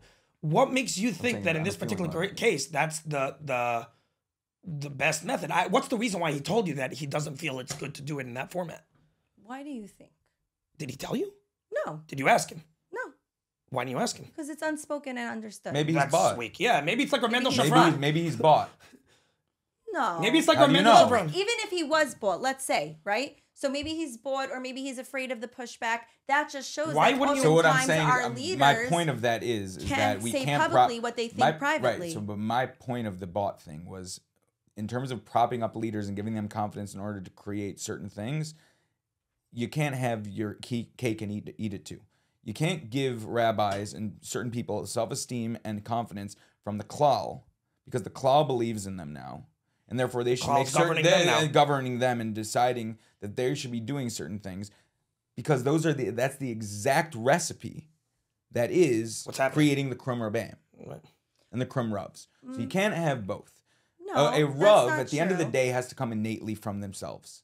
There really has to be an They innate have to be humility, self-appointed? humility, They should be a humility, and false humble. Mashiach? No, not a false Mashiach. Shopsite No, Tzvi was also a not a self-appointed. self. There is Mashiach. balance There's in a the balance. world. There's balance in two. There's You there's jumped balance. all the way you to get one side or the smicha. You next. get no. You do There the no same thing. no. You No, get I'm no. not. You get smicha you get the proper smicha. You learn the proper ways in order to govern Okay. right yourself and others around you. And based on that, through humility and humbleness and gratitude and other things that are not taught, okay, to Rabbeim nowadays, right? People that are just going and learning Yoreh Deah for 7 whatever years and deciding for themselves that they can now, because they're a 6th grade elementary school Rebbe and then they become a 12th grade Rebbe and then they become a Rav, that they know, no, those people, that's the reason, that system right there, that's the system that's at you're fault. on point with. That's the system that's at fault, right? The idea of Rabbeim, the people that we need in order to, I think that, I agree with you that we need Rabbeim with kahunas and things of that That's nature. greatness, though. But I think that the way of getting there, the way that we have 2 different buses of getting there. That's fine. Your Great, then we'll get 2 buses there instead of only one. Your bus of getting there is the klal and the community propping someone up in order to give the person the confidence in order to make decisions that are hard, right? I believe that that's not a good way of doing it. Okay. Because I'll explain why. Because that's the same coin that creates, right, the rabbis in the first place. But that's exactly what we believe in Judaism. We believe that a person who might innately be a Rasha and a murderer goes into medicine and does operations and surgery. But we don't innately believe that the klal props it up. Their midos in a positive way. Right, but we don't innately believe that the klal props it up. Just like there is the vulnerability for corruption through the community supporting the establishment and certain leaders, there is also the capacity for tremendous justice and righteousness. Yes. So. But that coming from, but that being governed, 100%. But that being governed by the community. We can both tackle the Agunah crisis 100% through different means. What I'm saying is that we don't have to see eye to eye on the whole part of it. I agree that we can have different means. I'm just saying at the end of the day, the idea of people governing themselves and then propping up a leader in order to make sure that they're getting what they want from that government is in itself a crumb way of making a leader. But a leader is not made by the people. That's not how it's made. A leader in itself is an innate... A leader is made by a person indicating their willingness to take a beating, and to take abuse. When we see how Moshe was beaten for standing up for someone else, you know, it just shows that when you stand up for someone and you take the heat, that is what leadership is. That's my definition of a leader. But I think innately it comes from God too. But it's very... Meaning, people didn't say Moshe go up and get the luchos. Hashem did. It's 2 different things. Okay, that's fine. They don't have to be mutually exclusive. But that's a very big... They don't have to be mutually exclusive. But that's a very... But they're 2... It's a very important point. It's 2 very different things. When was the last time Hashem told anyone to do anything, though? He's not exactly speaking to us. So now what are we just going to come from? So then God's not coming down with a boss. Right. So then... Let me talk. God's not coming down... Let me talk. God's not coming down with a boss call in the past. Then you get into the argument. I know what you're saying. And then you get into the argument.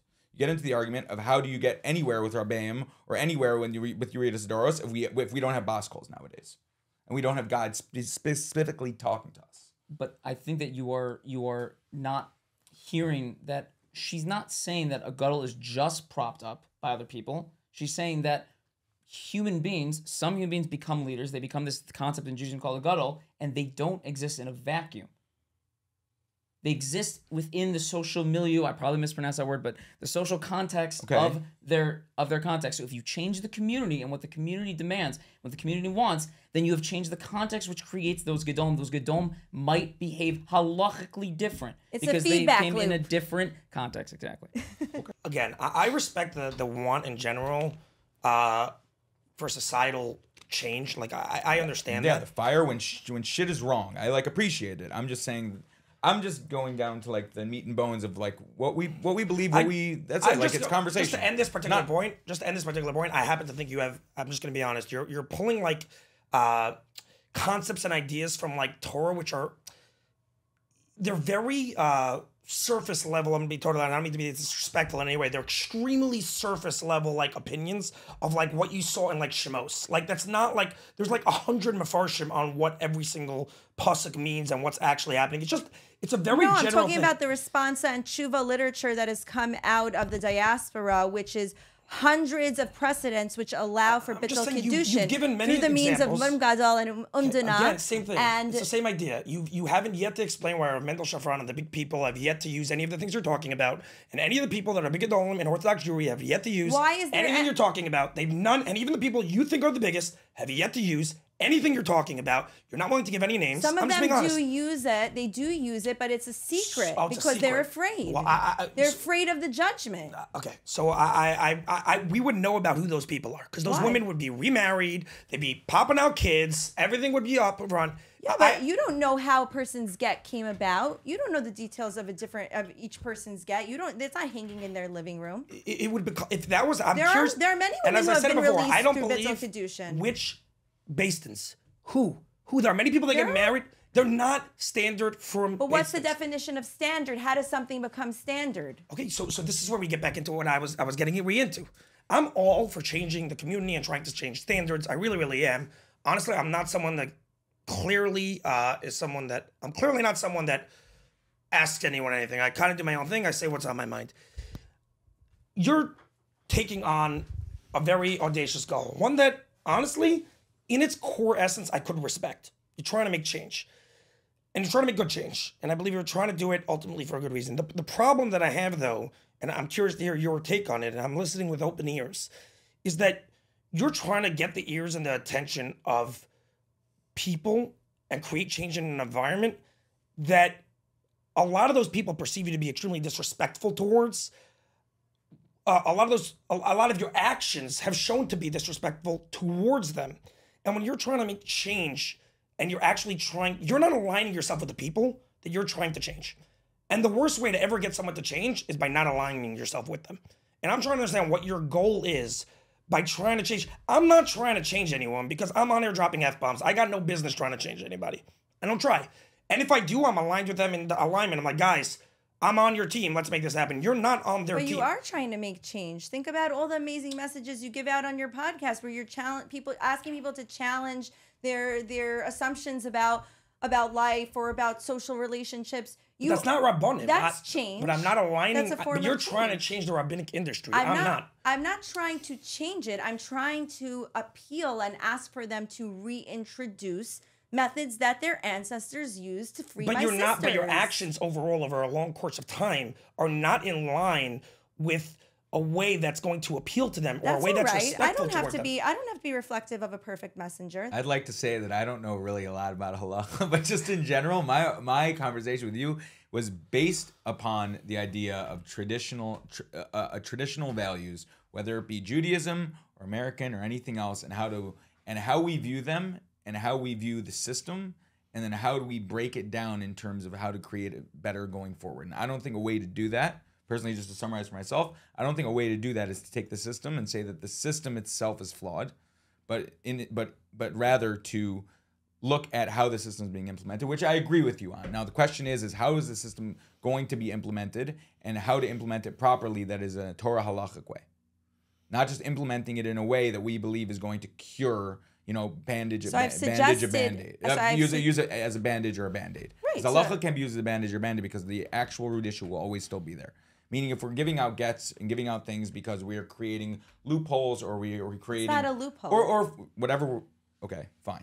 Or if we're getting rabbis to be on board, right? That even though there are other rabbis that are much higher than them or much greater than them that aren't as on board, they're giving out gets. I don't think that's necessarily the way to get to our, Okay, great. to get So to let's the take space. two different buses to the same destination, and we'll be able to transport double the amount of people who need to hear the awareness and the education. I don't think it's. I wanna ask you another It doesn't thing. matter. We don't have to give her work a rating necessarily. No, it's not a No, rating. it's not I a just rating. It's think a difference. I think your Well, you're message sending is a warning shell. You're not going to be successful. She No, might I be. think your message is a very important message, and I'm simply trying to understand.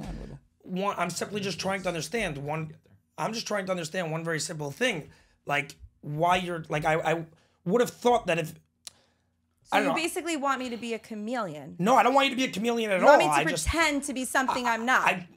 you're just. You want me to be scared of the word No, you're playing both mislabeled. sides. You're playing both sides. How many times are you going to use the mislabeled word? You're on time We number 5. appreciate it, but like Branding. You're branding. You're just you're pretending to know. You're saying you know halacha. You're. I don't know all but halacha. I know you're certain you're playing aspects. multiple different sides. Because people are complex, Laibel. Again, you're really Reform Judaism or conservative Judaism and claiming that you're Orthodox, and you want the respect of the Orthodox community, even though you're really conservative. First of all, I'm just trying to understand that. First of all, I identify as an Orthodox from Jew. I identify as a fish. Okay. I'm messing. All right, You actually found that funny? I did find it funny. was funny. I found it funny. Listen, he I'm a found jokester. I find things funny. He found the schlong thing funny too. He found my schlong response hilarious. Okay. As did, by the way, at least 50,000 people. Okay. Just because someone finds it funny doesn't mean it's Come on, you good laugh. Look, some people find it funny, some you people laugh. don't. It's just the way it is. Come on, you totally laugh. Not everyone laughs at everything. A person can laugh to themselves, but if in their laughter they hurt and pain a whole group of minorities, then that's a very selfish thing to do. Can I ask you a question? So you were laughing, and there was That's nothing wrong with your every laughter, but it was a very comedian in the selfish world. laughter. Let me ask you a question. Let's say 95% of people found it funny, but 5% of people didn't and were hurt. Well, Jews are much less than that kind of, in the demographics that they are. They're less than 5% of any population, and I'm talking about within Jews. We ask for Within Jews. accommodation. Within Jews. I'm talking about in this case, within Jews. Let's say. No, I know, and I'm saying that since when do we not help and since when are we not sensitive to the minorities? So any We're single- told to be sensitive to orphans and to almanos, but they're minorities within the klal. So any single thing that may offend someone else, even if it's a perceived offense, Absolutely not. You can't do? Absolutely So who not. said it's an offense? Specific categories that have to do with women being objectified and sexually harassed. I don't. Okay. I mean, It was that's a personal opinion. The person who came into my live uninvited and flashed himself without me giving the consent for that's a form of digital harassment. Oh, I didn't disagree with that. 100% is a form of That has digital nothing to do find with it me. funny. That has nothing to do with me. But when you find it funny, you normalize other people's reactions to think that it's okay, because at the end of the day, No. it's just No, going to be disagree with that. laughter. never 100%. said it was okay. That is a things terrible, could be terrible- things could be funny and not okay. But when you laugh, you're modeling the response that you think is No, allowed not, or okay. not necessarily. Laughter comes from many different places. So did you Laughter mention can the come from shock. disclaimer? Laughter can come from shock. Laughter can come from something being, People laugh at Levias. people laugh My in friends multiple. start cracking People up. laugh They in don't- multiple different areas. So then, just tell me. I make were a million you, Holocaust were you laughing jokes. because I make a million Holocaust jokes. I think the Holocaust's but okay. The difference No. is that you probably have ancestors who went through it. So what? But unless you're actually I never a went through victim it. of I never went sexual through abuse, it. I never went through it. I'm not a victim of the Holocaust. You are. It's I'm in not. your- I it's am in your absolutely not. psyche. I will say this right now. I am absolutely not, and it's not in my psyche. As My far as I absolutely am totally, in every way possible, completely detached from it. I don't know Really? anything about it. I feel so connected. I mean, I not feel that like I I know was anything about it. there. I have a ton of I feel stories. like I was My at the parents gonna camps. kill me. My parents gonna kill me. I swear. Why, your grandparents were in- all my grandparents were in Auschwitz, Birkenau, were in concentration. All of them. Buddy, you got okay, generational one second. trauma. No, hold up. I absolutely do. There, you don't know how many times I've eaten stale bread in my life because my mother won't throw it out. Okay, so but what I'm saying is I don't feel any sort, one iota. Okay, and this is din in me towards the Holocaust or not towards the Holocaust. I make jokes. Okay. I make jokes about it, but that doesn't mean that I don't think it was a terrible thing, and I don't have any empathy towards my grandparents different- because of it. But I still, at the same time, will make tons of jokes about it. If someone is The way it is, laughing it's a way for people. It's a coping lot mechanism. There are a lot of ways to cope. So there's ways to cope. There are things that are. Anyone can do any coping mechanism that they feel will help them process. But I don't recall ever hearing the Mislaibeled Instagram account indicate that they were laughing at the person who exposed themselves to me and other minors in the room. There were minors in the room who have willingly given testimony that they're minors, and it was across different There are states as well. streakers down Times Square that I'm laughing the hell at. Okay, but just because but why didn't you give a disclaimer that what? your laughter is a coping mechanism? It's not a coping mechanism. It's not what it I thought it was is. funny. I think that actual thing that's happening is hilarious. I think things that are what's the word? I used to use it all the time. That are inconsistencies in society. Inconsistencies in anything in life, I find a lot of times to be hilarious. It is an inconsistency. you're laughing at the expense of someone else. 100% I am. 100%. I am laughing at not at the expense of another person, but rather at the person that's doing it. I'm laughing at his hilarity, not at the expense of what he's doing to other people. Two sides of the same coin. I'm not laughing at the fact that person's in pain. I'm laughing at that person's stupidity. Okay. That's completely different. Okay. I'm not laughing at the fact that you are getting a schlong in your Subjective face. to it, correct. I am laughing at the fact that that guy decided to put his schlong out. Total moron. It's a totally different But to thing. me, your laughter about his That's action you. is what normalizes him to do it No, in the I'm first not. place. I'm not normalizing If you it. didn't find it funny, maybe he wouldn't do it next No, time to I don't think another that's- unsuspecting victim. But that's like such a far But that's like reach anything. That's like saying because- Jeff Ross, who was a massive comedian, okay, who we all love here, okay, who makes tons of Holocaust jokes. He is creating another Holocaust. He's helping. He is allowing for another Holocaust to happen because Well, no, he makes because light it's jokes. within the group that if Yeah. it was a bunch of women who made the video, that would be a good muscle. But because we're men, we're not the ones affected. This particular Jeff Ross Holocaust wasn't in didn't the happen Holocaust. to us. He's a fucking Do you Jew, get bro. Jesus Christ. unsolicited pictures? So here's of my question: women's- if a of non-Jew women's makes a joke private about the parts? Holocaust, if a non-Jew makes a joke about the Holocaust, Then it's not things allowed. get- It's not then- allowed. Then it needs to be done with taste and carefully. Oh, so now there's taste Taste. in this and that. It's now you're impossible. making like You're a. never Now going- you're making like He's a. gotta be careful. He's gotta be careful. No, okay. So Live in your my life. opinion, Live your life. in my opinion, if from my Are you guys perspective, able, by the way, ever to hear an argument without just yelling at it, or no? makes Just sense, quick then question. I'll hear it. what are we gonna If do? it- Feelings okay, cool. argument now That's- about that's screaming, brilliant. not screaming. No, what are we gonna listen, do here, well, it's Zach? just you're acting kind of like very emotional. It's, you know, like What are we? what's the- What are we doing? Now we're gonna do reverse like psychology. You're acting No, emotional versus listen, another person acting emotional. I think we all agree What are we doing that here? if you go to a comedy club, I've heard Holocaust jokes. I've heard black jokes from white guys, and I've heard Holocaust jokes from non-Jews. But there's a certain type of like punching down. Also, I think context is important. I'll make that point first. I think that the context within specific the fact that it happened in the Frum community does change things. I think if you were a non-Jewish influencer, I think things might be a tiny bit different. I think because the Frum world is dealing with like this kind of like, you know, birth of like, oh my God, women, right? Like maybe they shouldn't have equality, like that whole sort of thing. So there's a context here where jokes where you're punching down on a woman or jokes about sexual assault against a woman need to be treaded on a little bit more carefully than they would in more secular society where that agreed. And even in secular society, obviously, there's still some Still equality. room for improvement. So I think that context is important. And on top of that, there's no one was actually, I can't say no one. Certain people were upset that we found it funny. And Some? my personal More than some. so let me. I mean, My you're my African personal people. opinion is that if he had said that joke, That's not nice. like, you know, in a locker room or whatever, it was funny. Like I laughed. It was funny. You can say something funny, and if people are like, hey, by the way, we think this might actually cause some societal decline. I have to apologize. You don't have to apologize. It would be the mental thing perhaps to do to be like, hey, it was funny. You can't even say funny, but I hear what you're saying, and you know I what? can Maybe talk about, but I can And say if you that, I can say apologize too that much about, to people get too offended. But I can say and that you about create a anything. society. Do you- And you do create you a think- society where you but need I more have a question. Do apologizing. you think that that's what how a guttural thinks? I shouldn't apologize because you know what? They'll take advantage of me. It's Just the a same thing guttural you're think, doing. It's I'm the flip side of what you're doing. What am I doing? That you're telling me to apologize, and I'm saying that if I I didn't say- I apologize, didn't say hold you- on. He didn't say you you should said before. I apologize. actually didn't say that I have apologize. to I tread said more you can carefully. acknowledge them. No, but you said I have to Acknowledge it. tread more carefully. You said I have to tread more carefully because on an idiot, like at a small level, I'm decreasing the sensitivity within society. And I'm saying that if I apologize on a small level, I'm decreasing the actual masculinity and toughness and a positive thing within society. That I have to sit there and apologize for every single time I do anything that some random Oh, is person that your doesn't job? like. Is your job to like make people Masculinity tougher? It's your job to make like what? Are you saying- Your job. In Your job civil is. society, it's not your job to make people tougher. It's your job to be kind It's and not listen to tougher. It's people. I'm not here to put my kids through a world where they have to apologize for every single thing and walk on eggshells. No, hell no. Hell I no. think it's our job to create the most functional society. No. I don't think our job is any Yeah. one specific thing. I mean, okay, so like that's where It's it got goes. too philosophical. It's too big. I'm just saying that's not someone's job fine. is not to be. Anyways, your job is not to be the most sensitive. I wanna in know one society. big It's not question. your job. It's Did a you part laugh? of something you're supposed to be doing. Shmuley, did you laugh? Bottom line, come on, tell me. Well, whether I laughed or not, as you mentioned,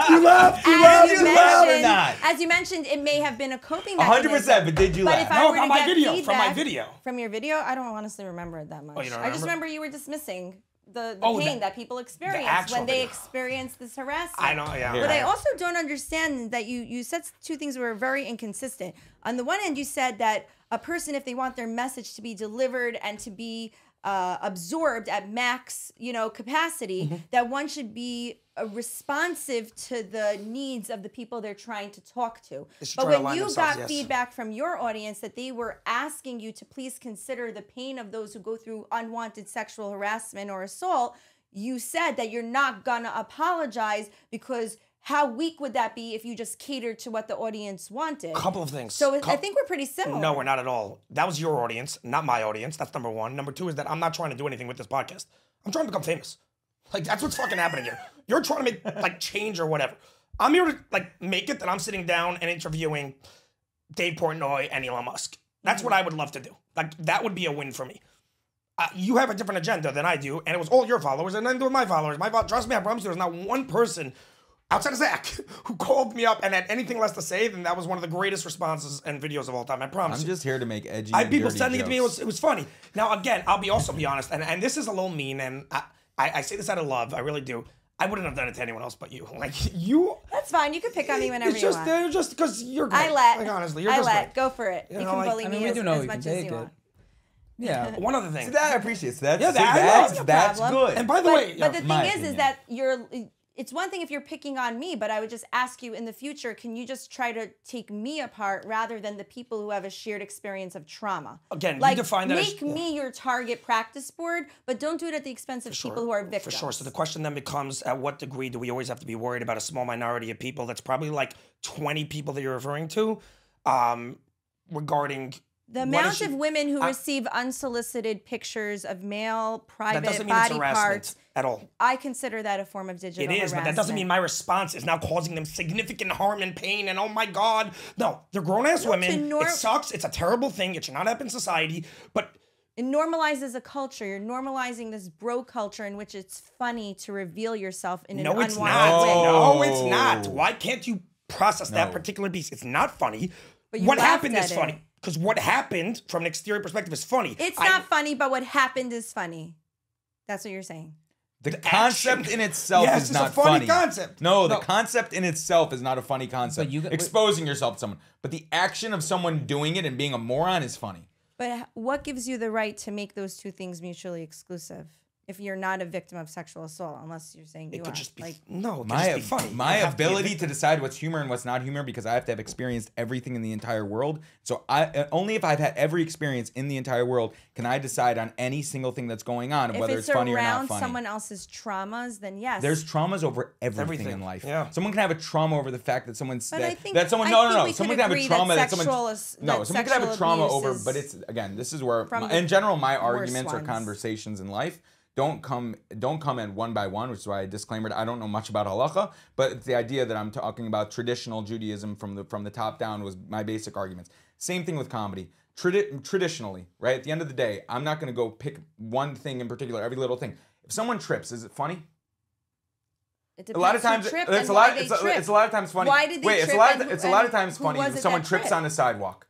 Really? Okay? Is it funny if an orphan trips No, on the sidewalk? hold up. Yeah, I mean, Firstly, what's that have to do with anything? orphan? No, Because but there are you're- certain demographics that we should be sensitive to. No, yeah, but about But life. the what exact thing, if there's an inconsistency in life, I believe that you can laugh at that. Yes, with acknowledging at the same time that the thing that you are laughing at in itself, the actual thing of it, is not I don't necessarily a think you funny guys thing. took I think you can do two responsibility for that. things. You didn't. I think you can do two things, and I don't think you have to. I don't think you have to quote it every single time. Someone trips on the street. every single Someone trips time. on the street, and I laugh. I don't think I have to go over to each one of my friends and be like, by the way, the reason I laughed at that person tripping on the street is because he doesn't have cerebral palsy and he's able to walk normally. And because he's able to walk normally and he doesn't can have I tell you cerebral palsy, something? therefore I'm allowed to make a joke at it. If you realized how much you were embarrassing yourself by your laughter, you would want to go over to every single person and qualify your statement. So I disagree that You you have to just don't qualify your realize statement how every it single comes No, I across disagree. to people who can see the nuance for what Okay, it so is. I Is disagree. that I think you're that okay other with people a see- society in which people No. laugh at other people's expense and traumas. I think there's two different things there. I think that you can have the ability to laugh at things and then also acknowledge the fact that people have traumas. I think that comedy in itself doesn't necessarily have to be because I think this is funny, therefore I think their trauma is funny. There's nothing wrong There's with nuance. laughing. There's nuance. There's there. nothing wrong with and laughing. I don't think you have to as- qualify every single time that you laugh at I something. mean, if I may, as a really, really big comedy nerd, this is like something that gets talked about on like, ad nauseum on podcasts right now. Comedy's kind of going through a sea change right now. It's as is most of society. And there's basically two camps, right? You can like go do stand-up comedy in Austin at Joe Rogan's The Mothership and it's anti-woke, or you can do it in Brooklyn or the Lower East Side and you gotta play by certain rules. And so, there's bigger societal things at play. And it comes down to like, basically free speech absolutism versus this idea of, do we as part of civil society have a responsibility to kind of create a better context, a better society?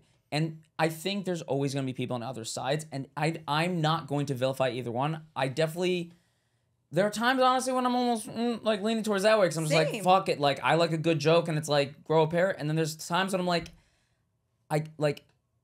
we grew up, we're Orthodox Jews. Like we are used to this concept of, I want to do that thing, but I know I shouldn't. There's a sensitivity that I'm being inculcated through these halachos of Lashon Hara. I mean, open up Lashon Hara safer, like the little smallest things, right?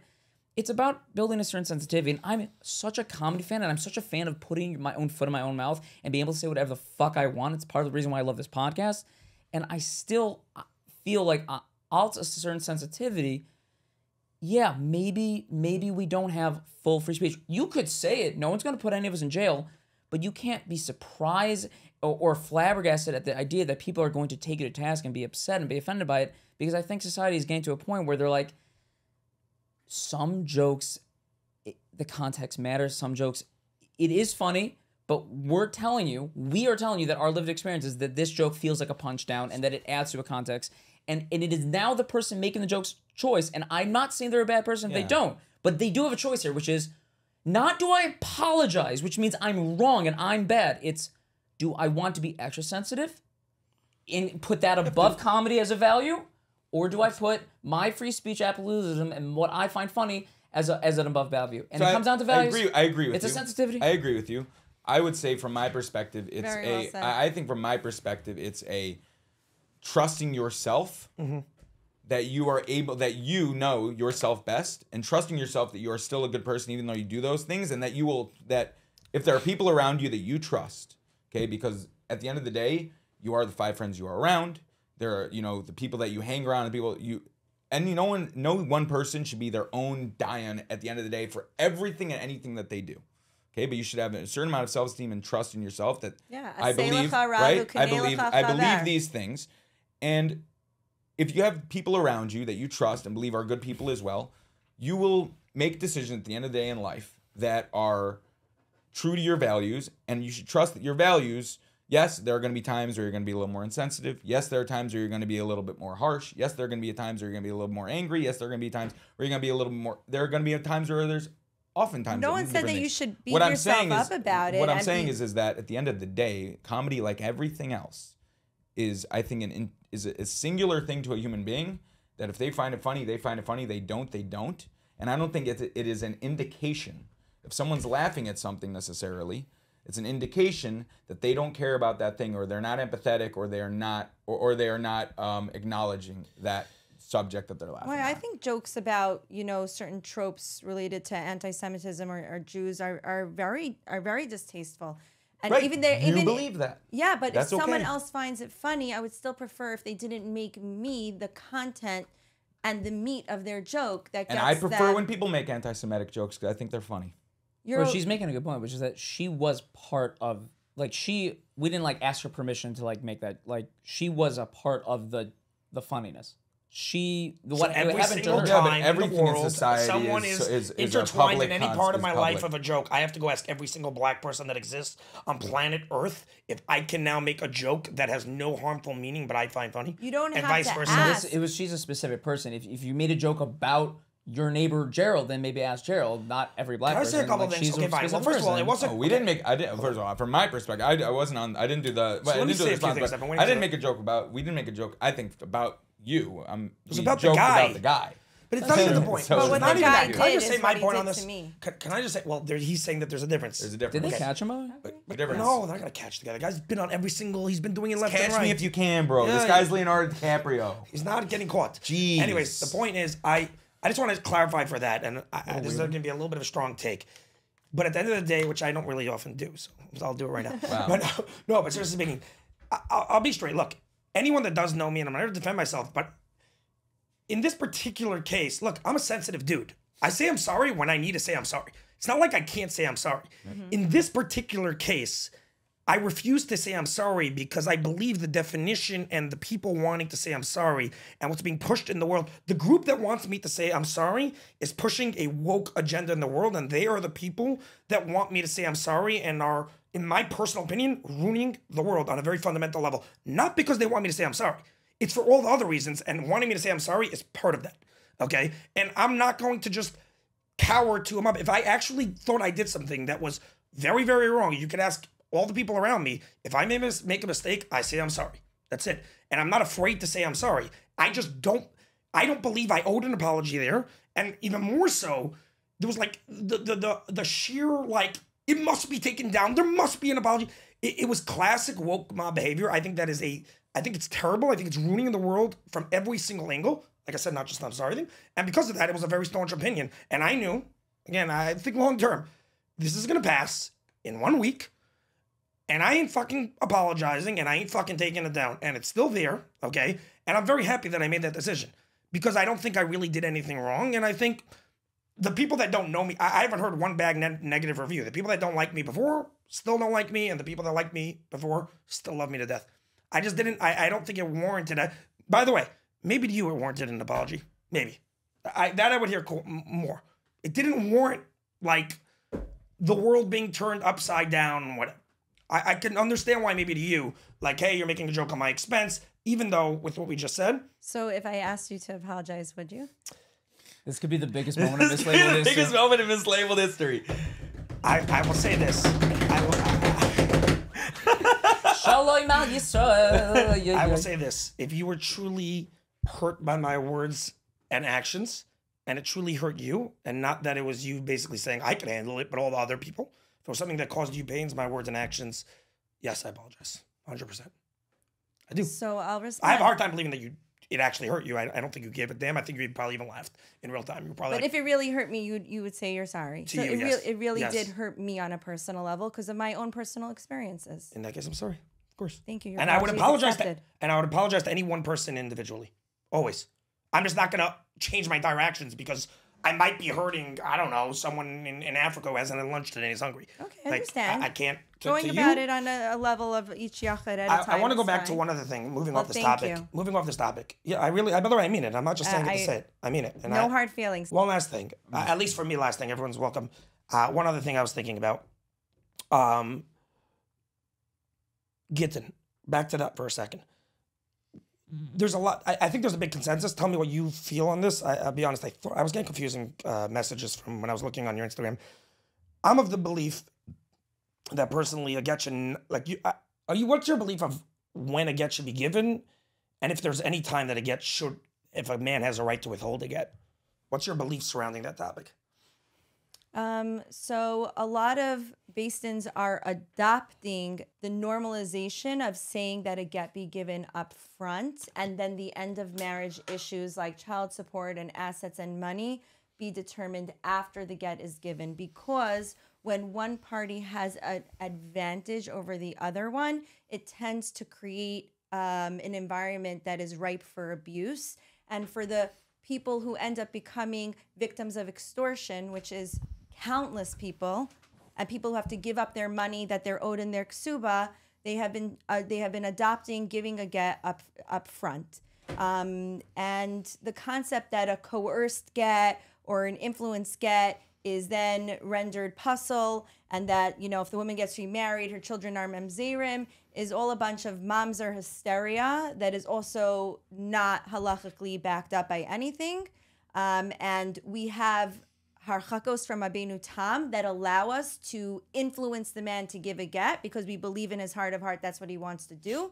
So all this fake news around coerced gets rendering mamzerim is just scare tactics and fake news. I'm being honest, you jumped to the mamzerim thing, coerced. I wasn't even talking about that. You mentioned specifically that... Yeah, a get should be given in the beginning. So what's your thoughts as far as the obvious question, I think, which is... you're saying that the get could be used for abuse. What about the kids, assets, all those things that once a woman has, she could use those to abuse?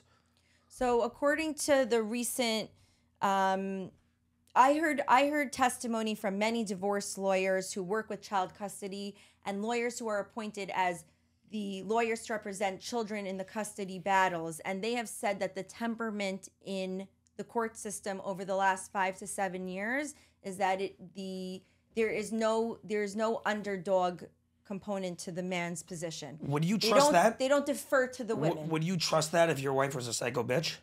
No, but would you trust that if your husband was a psycho who would probably withhold a get forever? Would I trust what? Hold on. There's not that many cases. Let's just start with this for a second. You're equating the two things. You're making it sound like every divorce case is someone holding back a get for 20 years. It's not the case. There's like, how many cases are there of get that are being withheld? More than 3-4 years? How many exist right now?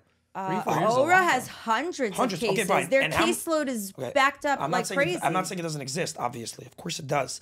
My point is that there's plenty of cases, probably just as many, if not more, where women are fighting for custody rights, and if a get is given right away, the guy is scared shitless about the fact he's going to lose his kids, and there's plenty of women that are crazy that would totally manipulate a situation to take the kids, to make up stories, women whose parents have a lot of money that will have political connections, etc., that could totally sway a case.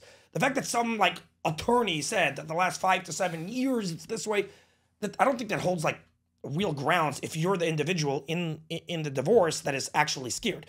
So you're saying that the male should have the upper hand in the divorce proceedings? I don't think it's necessarily the upper hand. I think it's But it is, because you're suggesting that it be used as a bargaining chip to make sure that you get the outcome you want in terms of your access to children and your access to money and whatever else. I think she will do the exact same thing with the kids and everything else she has. I think it's a menschlich-based thing, that both parties have to work in good faith, which is very difficult given the fact that when you have a divorce, there's tremendous mistrust inherently because the relationship has broken down. Right. Which is why a guy is very scared to give a get right away, because she then will go screw him because she hates him.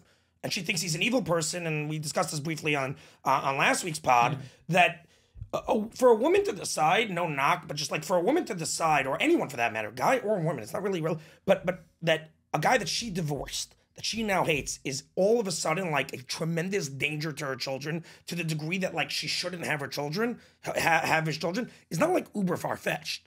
And I like, that's very possible, because they're very quick to assume that when they were married, those kids slept in the exact same house.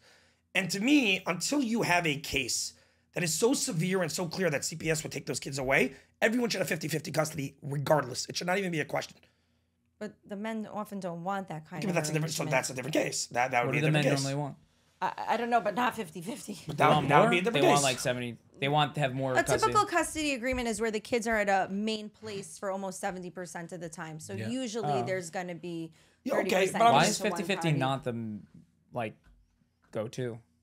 It's just, you want to be a babysitter 50% of the time if you could only be a babysitter 30% of the time? Oh, men want less time. Yeah. That makes sense. Yeah. Yeah. I'm like, that checks out. 50-50 is losing in their mind. I've said this before. I think that there's a tremendous lack of sensitivity for, talking about lack of sensitivity, for the fear that men have when they're going through a divorce about the fact that they could lose their kids or not seeing their kids. Men are perceived to be very masculine and therefore just don't really care about their children, and like, whatever, exactly like you were saying right here, they only want 30%, they want to go drink some beers, whatever.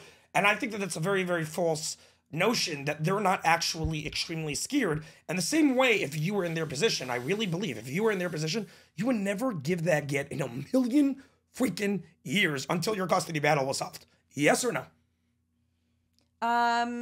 It's possible I would. It's possible that It's possible, first of all. So we're already at that. It's not for sure. No, I'll acknowledge that if there's an upper hand to be taken within a battle, and there's a strategy that is probably, that's not ideal or corrupt, but if it gets me the outcome that I would want, and I really believe I'm doing it for the love of my child, I could see myself really believing that I have a valid reason for maybe potentially withholding a get. So but that doesn't make it okay. That's still abuse. That's called get abuse. Why is that abuse? Why is not the kids abuse? Why is it not the same exact thing? They both have give and pull. Both parties are scared of something. Why is that not an equal, let's work on it together, we're going to work in good faith? I just don't understand why that's considered abuse. Well, abuse to me... hijacking the religion. Huh? A little bit. You're hijacking the kids. Or the assets, or the anything. Right. I mean, your fear is that women usually hold more sway in court, and not as they could. It doesn't mean every case. Right. I know many cases that has happened, and not only that, I know people firsthand who told their spouses who didn't want to give them custody The day you give me equal custody and we sign that civil divorce, the next day I will sign a get. And they held up 3 years and won 4 years. They went and they finally gave it and they signed the get the next day. Done. We're going to do this fairly. We're going to do this evenly. But the get was never intended to get the result that you want out of the divorce. Neither were the kids. Neither were the kids, is his point. Okay, so... And plus, I don't even know why you think that. Who says that kids are being weaponized? But the specific examples I gave of certain men, the children are not being used for as sure. pawns. We're not talking about that case. You're making a statement that overall, you've just said something that the get should be given right away. And I just want to get a confirmation out of you that you don't believe that in all cases. Well, when I say right away, you might think that it means like the next morning, but I just mean that the standard should be that the basin doesn't aim to reconcile all end of marriage issues before then green-lighting the get. Very often, those end of marriage issues can take years to figure out. Why does that have to take years? Because things take time. Okay, so why what does that mean? Like asset stuff? Assets, child support, agreements, having different, Because normally there's fighting. That's why. Because there's fighting. Yeah, good. So why should I give up my get while you may just railroad me because there's fighting? What does that mean? Why would the wife be able to railroad more than the? There could be many reasons in any given case where we're talking theoretically. There could be many. I know plenty of cases where the guy has no money. The girl's parents have a ton of money, and they will literally go. I know many cases like that. It's not even like one or two. I know like off the top of my head like 5. That they would literally... Then just call it for what it is. Say that you're okay with a get being used as a bargaining chip to get the outcome that you want out of the end of marriage dissolvement especially when there's kids. 100%. If we both act like mentioned, you will get the get ASAP. If you are going to try to withhold the kids or be unfair, I will hold it 100%. I really hope that you include that part in the podcast. I will 100% include in the podcast. Okay. Say that right here. So just to be clear, I'm a very honest guy. You're okay with a person's freedom to move on with the intimacy and the relations in their life that bring them satisfaction and that make them feel loved and bonded, that should be contingent on you getting the outcome you want from the marriage.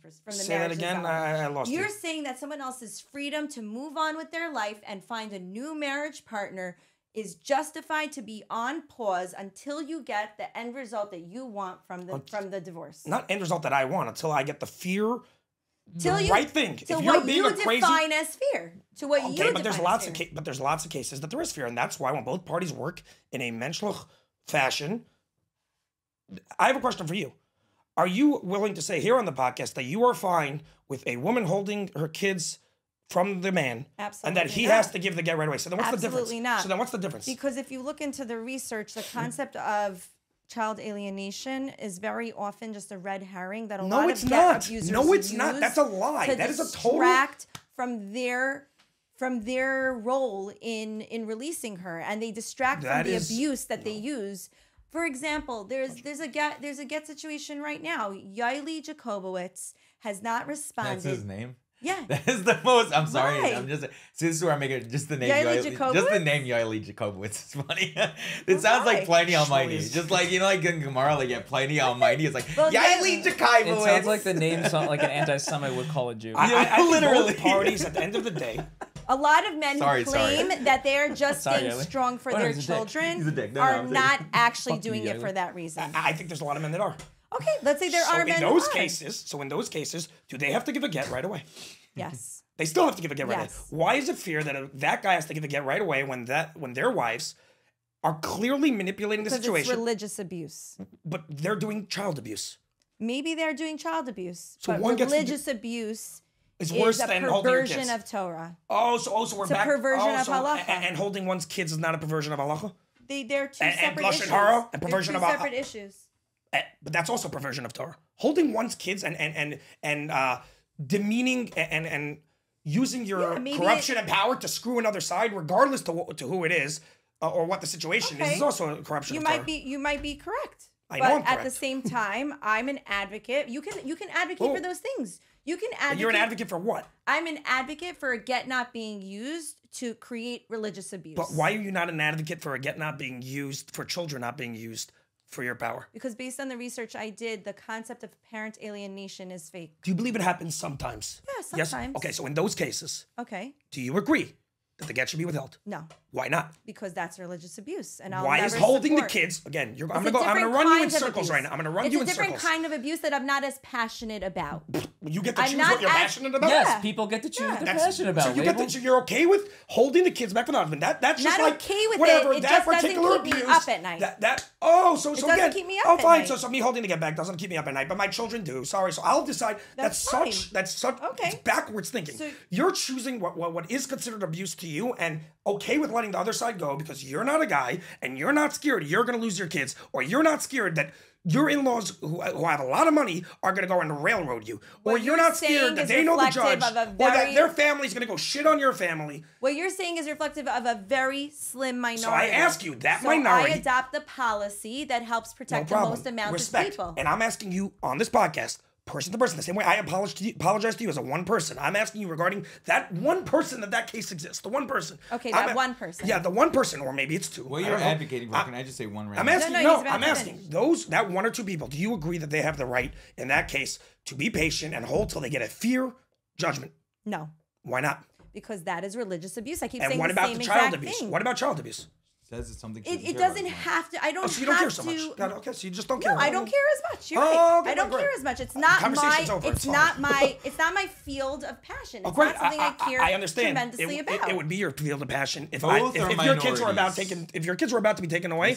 I swear to God, it would be your field of passion. Can You I just say- aren't in that So we situation. need can I say advocates two like things? me and you to fix all the So, problems right, in so- kittens. so But can the I- fact what you can I can't- say- should no, advocate wait, for one the second. men. The fact you can't answer that question straight and have to I still am sit there. answering the question you're- straight. A But the get fact should you're never saying be no. withheld. But the fact you're saying no. Yeah, not even in the most extreme cases should a but that's- get ever be But withheld. I just ran a circle around you. The fact that I'm literally asking you in that one case, the one person, you're still, which you have no answer for, is still saying a get should never ever be withheld. It should never be withheld.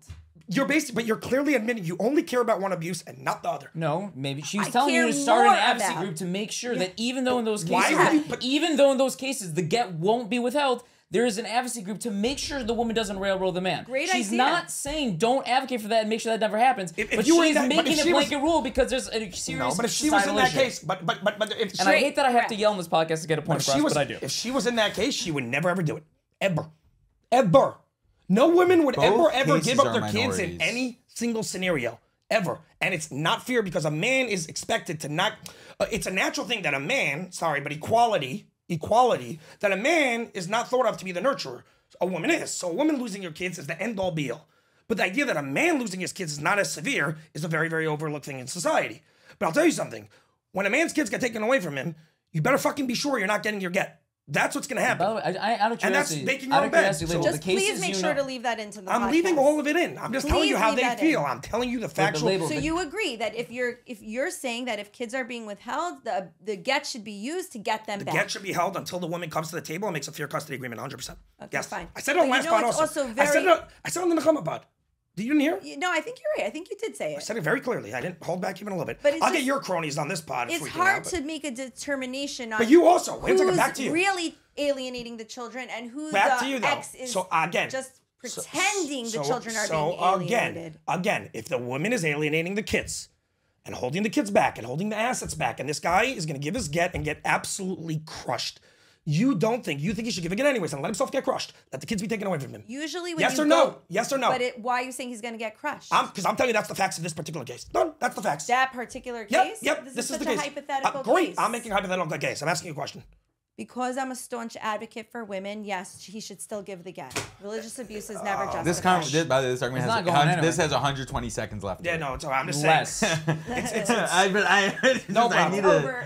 It's over. Less. I heard no problem. I point. As much as I do like I think seeing you made your Laibel point. spit fly across. No, I think you made your Anywho. point. I think I made my point. And I'm very comfortable fine. with my point, and I stand by it. And by the way, fine. Either in way. general, I don't take out anything from podcasts. If I do, it's not a really relevant When we point. have you back on, I would love to riff on the Holocaust with you. Okay, I would prefer not to do that if that's Also, all right. one last thing. I I gotta would ask you prefer one to last stay thing. away from that as Would much you as still possible. go? I want some of your ad money. Hold on. Would you still go on unorthodox, my unorthodox life if you had the choice again? Sure. You would still do it. Wherever I can get the message across to appeal for help and outside resources, I will go. Even one that is absolutely, these are the type of things that I'm telling you, otherwise, does not help you actually make change. Because you're going onto a show, which, regardless to your intention, clearly looks like a publicity grab. And you're going onto a show that is clearly hating Jewish orthodoxy, and you're trying to make change. And you're covering that with the Agunah crisis, do you think actually that is helping spread your message in any way with a positive result? I think that it's a great way to humanize the people that they were making fun of by showing their audiences that, look, you can have people within the system who identify as Orthodox, who speak about injustices that go on in the patriarchal system, and they seem like normal people, and they don't seem like they're brainwashed sheep. And I think I did a very good job in counteracting a lot of the damage that some parts of unorthodox did. And I went in order to bring balance. And you see it as me elevating unorthodox, but the opposite. Their platform is so much larger than mine. I was just trying to do damage control for the image damage that they were doing.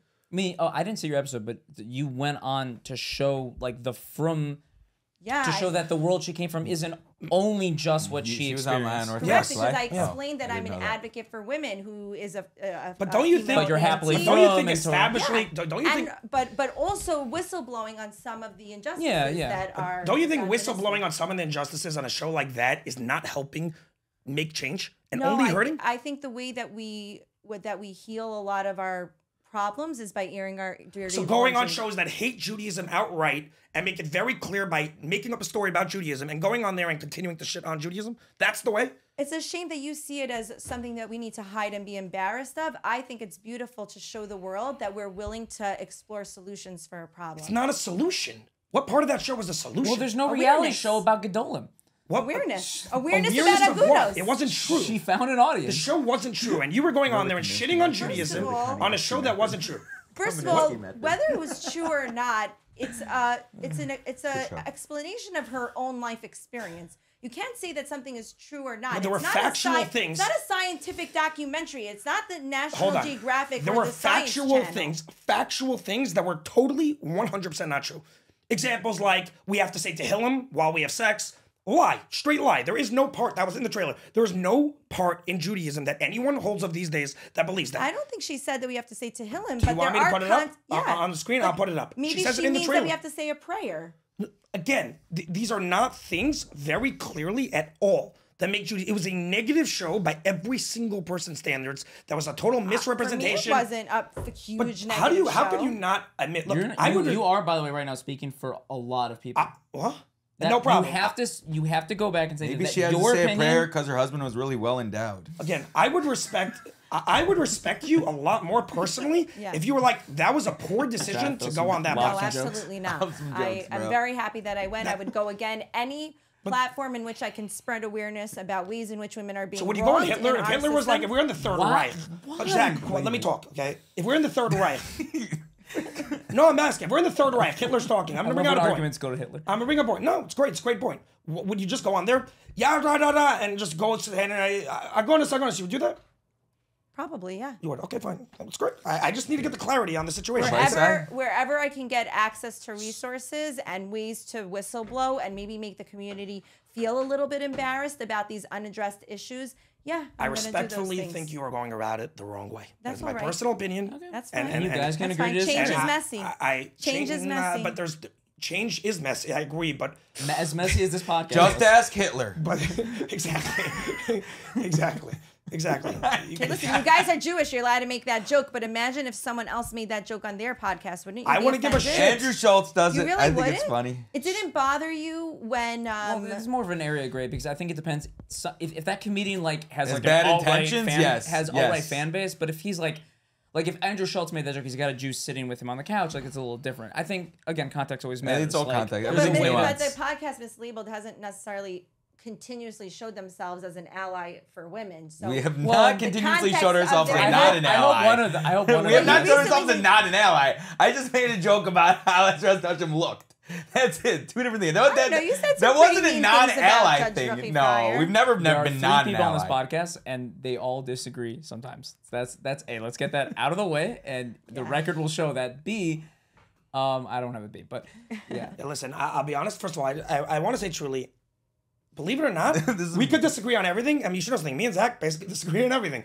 But I love Zach, and we get along very well. We don't have to get along, and we don't. Why would you not want to get along? I was literally going to say, I appreciate you coming. I appreciate the conversation, despite disagreeing with you. Even though this has been fiery and heated. I actually think it's an important springboard to say, You do not have to get along with someone in order to be an ally. You don't have to agree with all their approaches. I don't have to approve of Mislaibeled or like you as an individual. I'm not saying I don't, but we don't have to be friends or like each other in order to stand together for Agunos. And the larger the tent is that surrounds the advocates who show up and say, I'm here for Agunos. Maybe I practice differently than you. Maybe I do things different than you, hashkafically. I hold from a different rabbi. But as long as we have that achdus to put the Agunos voices front and center, that's what matters. So I get that you're trying to say, like, oh, even though we have differences of opinion, we can still like, like why each can't be other the same personally. 2 second side of the coin? I think take it a step further. We actually still don't have to get along personally either, and we can still be allies. Both can be true. For Agunos. Both can be true. I think it's more important for there to be Benel Machavero. Yeah. Than there is to not agree on. Comes from the person who laughs at other people's 100%, 100%, 100%. Before we get back to nuance, I think you can have both. I do want to say something, which 100%. And this is true. This is my truth here, which is that I've obviously know who you are. I've known who you are. I was from for a very long time, and like you're famous. You are properly famous in the film world, and I think it's so telling that I never once glanced at your channel. Like really didn't like. I don't watch like a lot of film videos. So I just like knew who you were and heard what other people in yeshiva either said about you or just like my friends back when I was more in the yeshiva world. And my image of you was of this ditzy idiot from Flatbush who just wants attention, is a total nutcase, just in a pretty tight dress, is going around. That was the image. Why was that not true? Now you're sitting in front of me, and you quoted more Torah than me and Shmuel for sure. Like, I don't know Perkei for shit.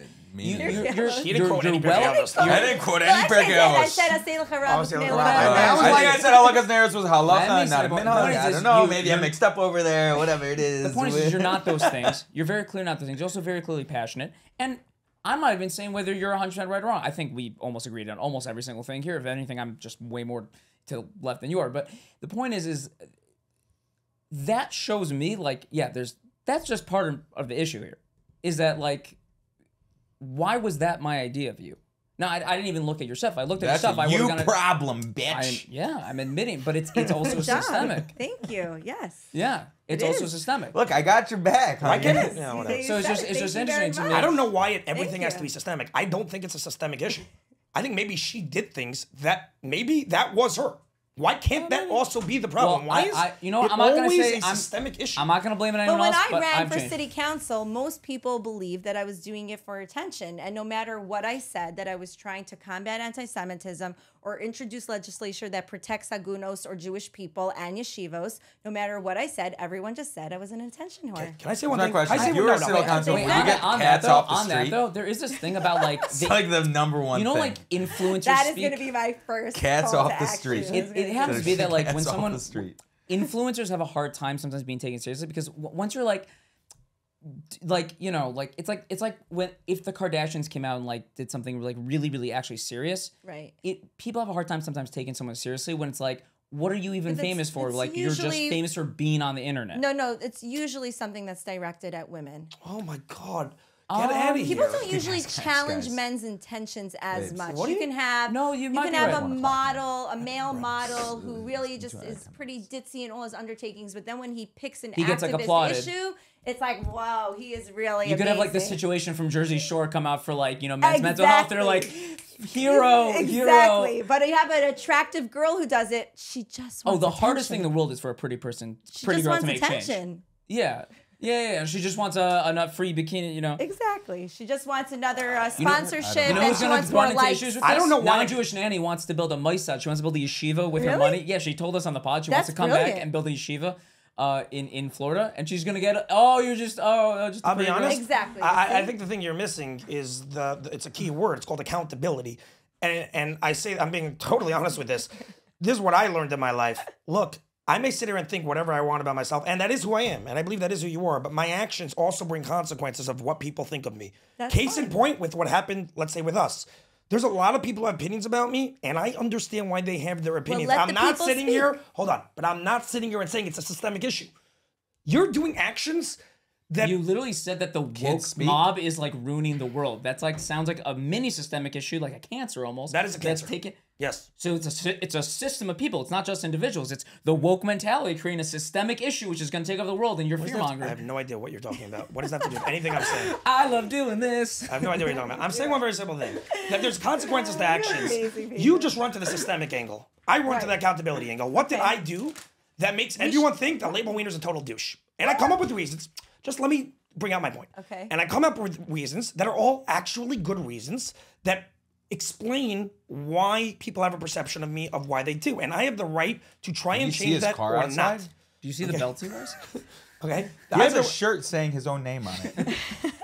And the problem is that when something happens with you, instead of looking inward, straight up, you go and say it's a systemic issue and it must be everyone's a terrible person because even though I'm doing things that no one else in the society is doing, it's a systemic issue. But hey, no one else feels that way. So I'm not sure why you choose that angle every time. It just, I wish I saw it as clearly. And I'm not saying that there isn't truth to it. There is some truths, but it's just not, it's like, I don't know. Okay, I'll was try that? to take your feedback into account, personal and opinion. I'll try to be more of a proper Basustral in the messages I Thank convey. you. Finally. And I'll try to like just not give off any aura that like I like it, like I like the likes or I like the attention or I like the shares. And I'll just try to audit myself for being the exact. Don't you know that you know, wanting role attention- model? Yes. Don't yes, you yes, know I that can't wait wanting till that- attention is a horrible thing? Thanks for coming on our podcast, by the way. All right, guys. Moving forward, guys, I want to thank everyone for watching this. Episode 47 in the books. Hope you enjoyed it. I know it was a little bit of a heated one. Thank you, Flatbush Girl. Thank you for watching Appreciate it. Flatbush Girl. Thank you so much for having me. And Thank I you think for it's coming. very funny, Laibel, that Or Adina. the prefix you chose for your podcast is Miss, you know. So you sort of like feminized your name. 100%. I love women. Trust me. I don't know, and single man is more in touch with his feminine side than Laibel Wiener. I love women. All right, fine. I love women. This Thanks is for the having most me. Donald Trump thing ever. Thanks Women, for I having me. love women. The best. I know the best women. The women. It's all about the women.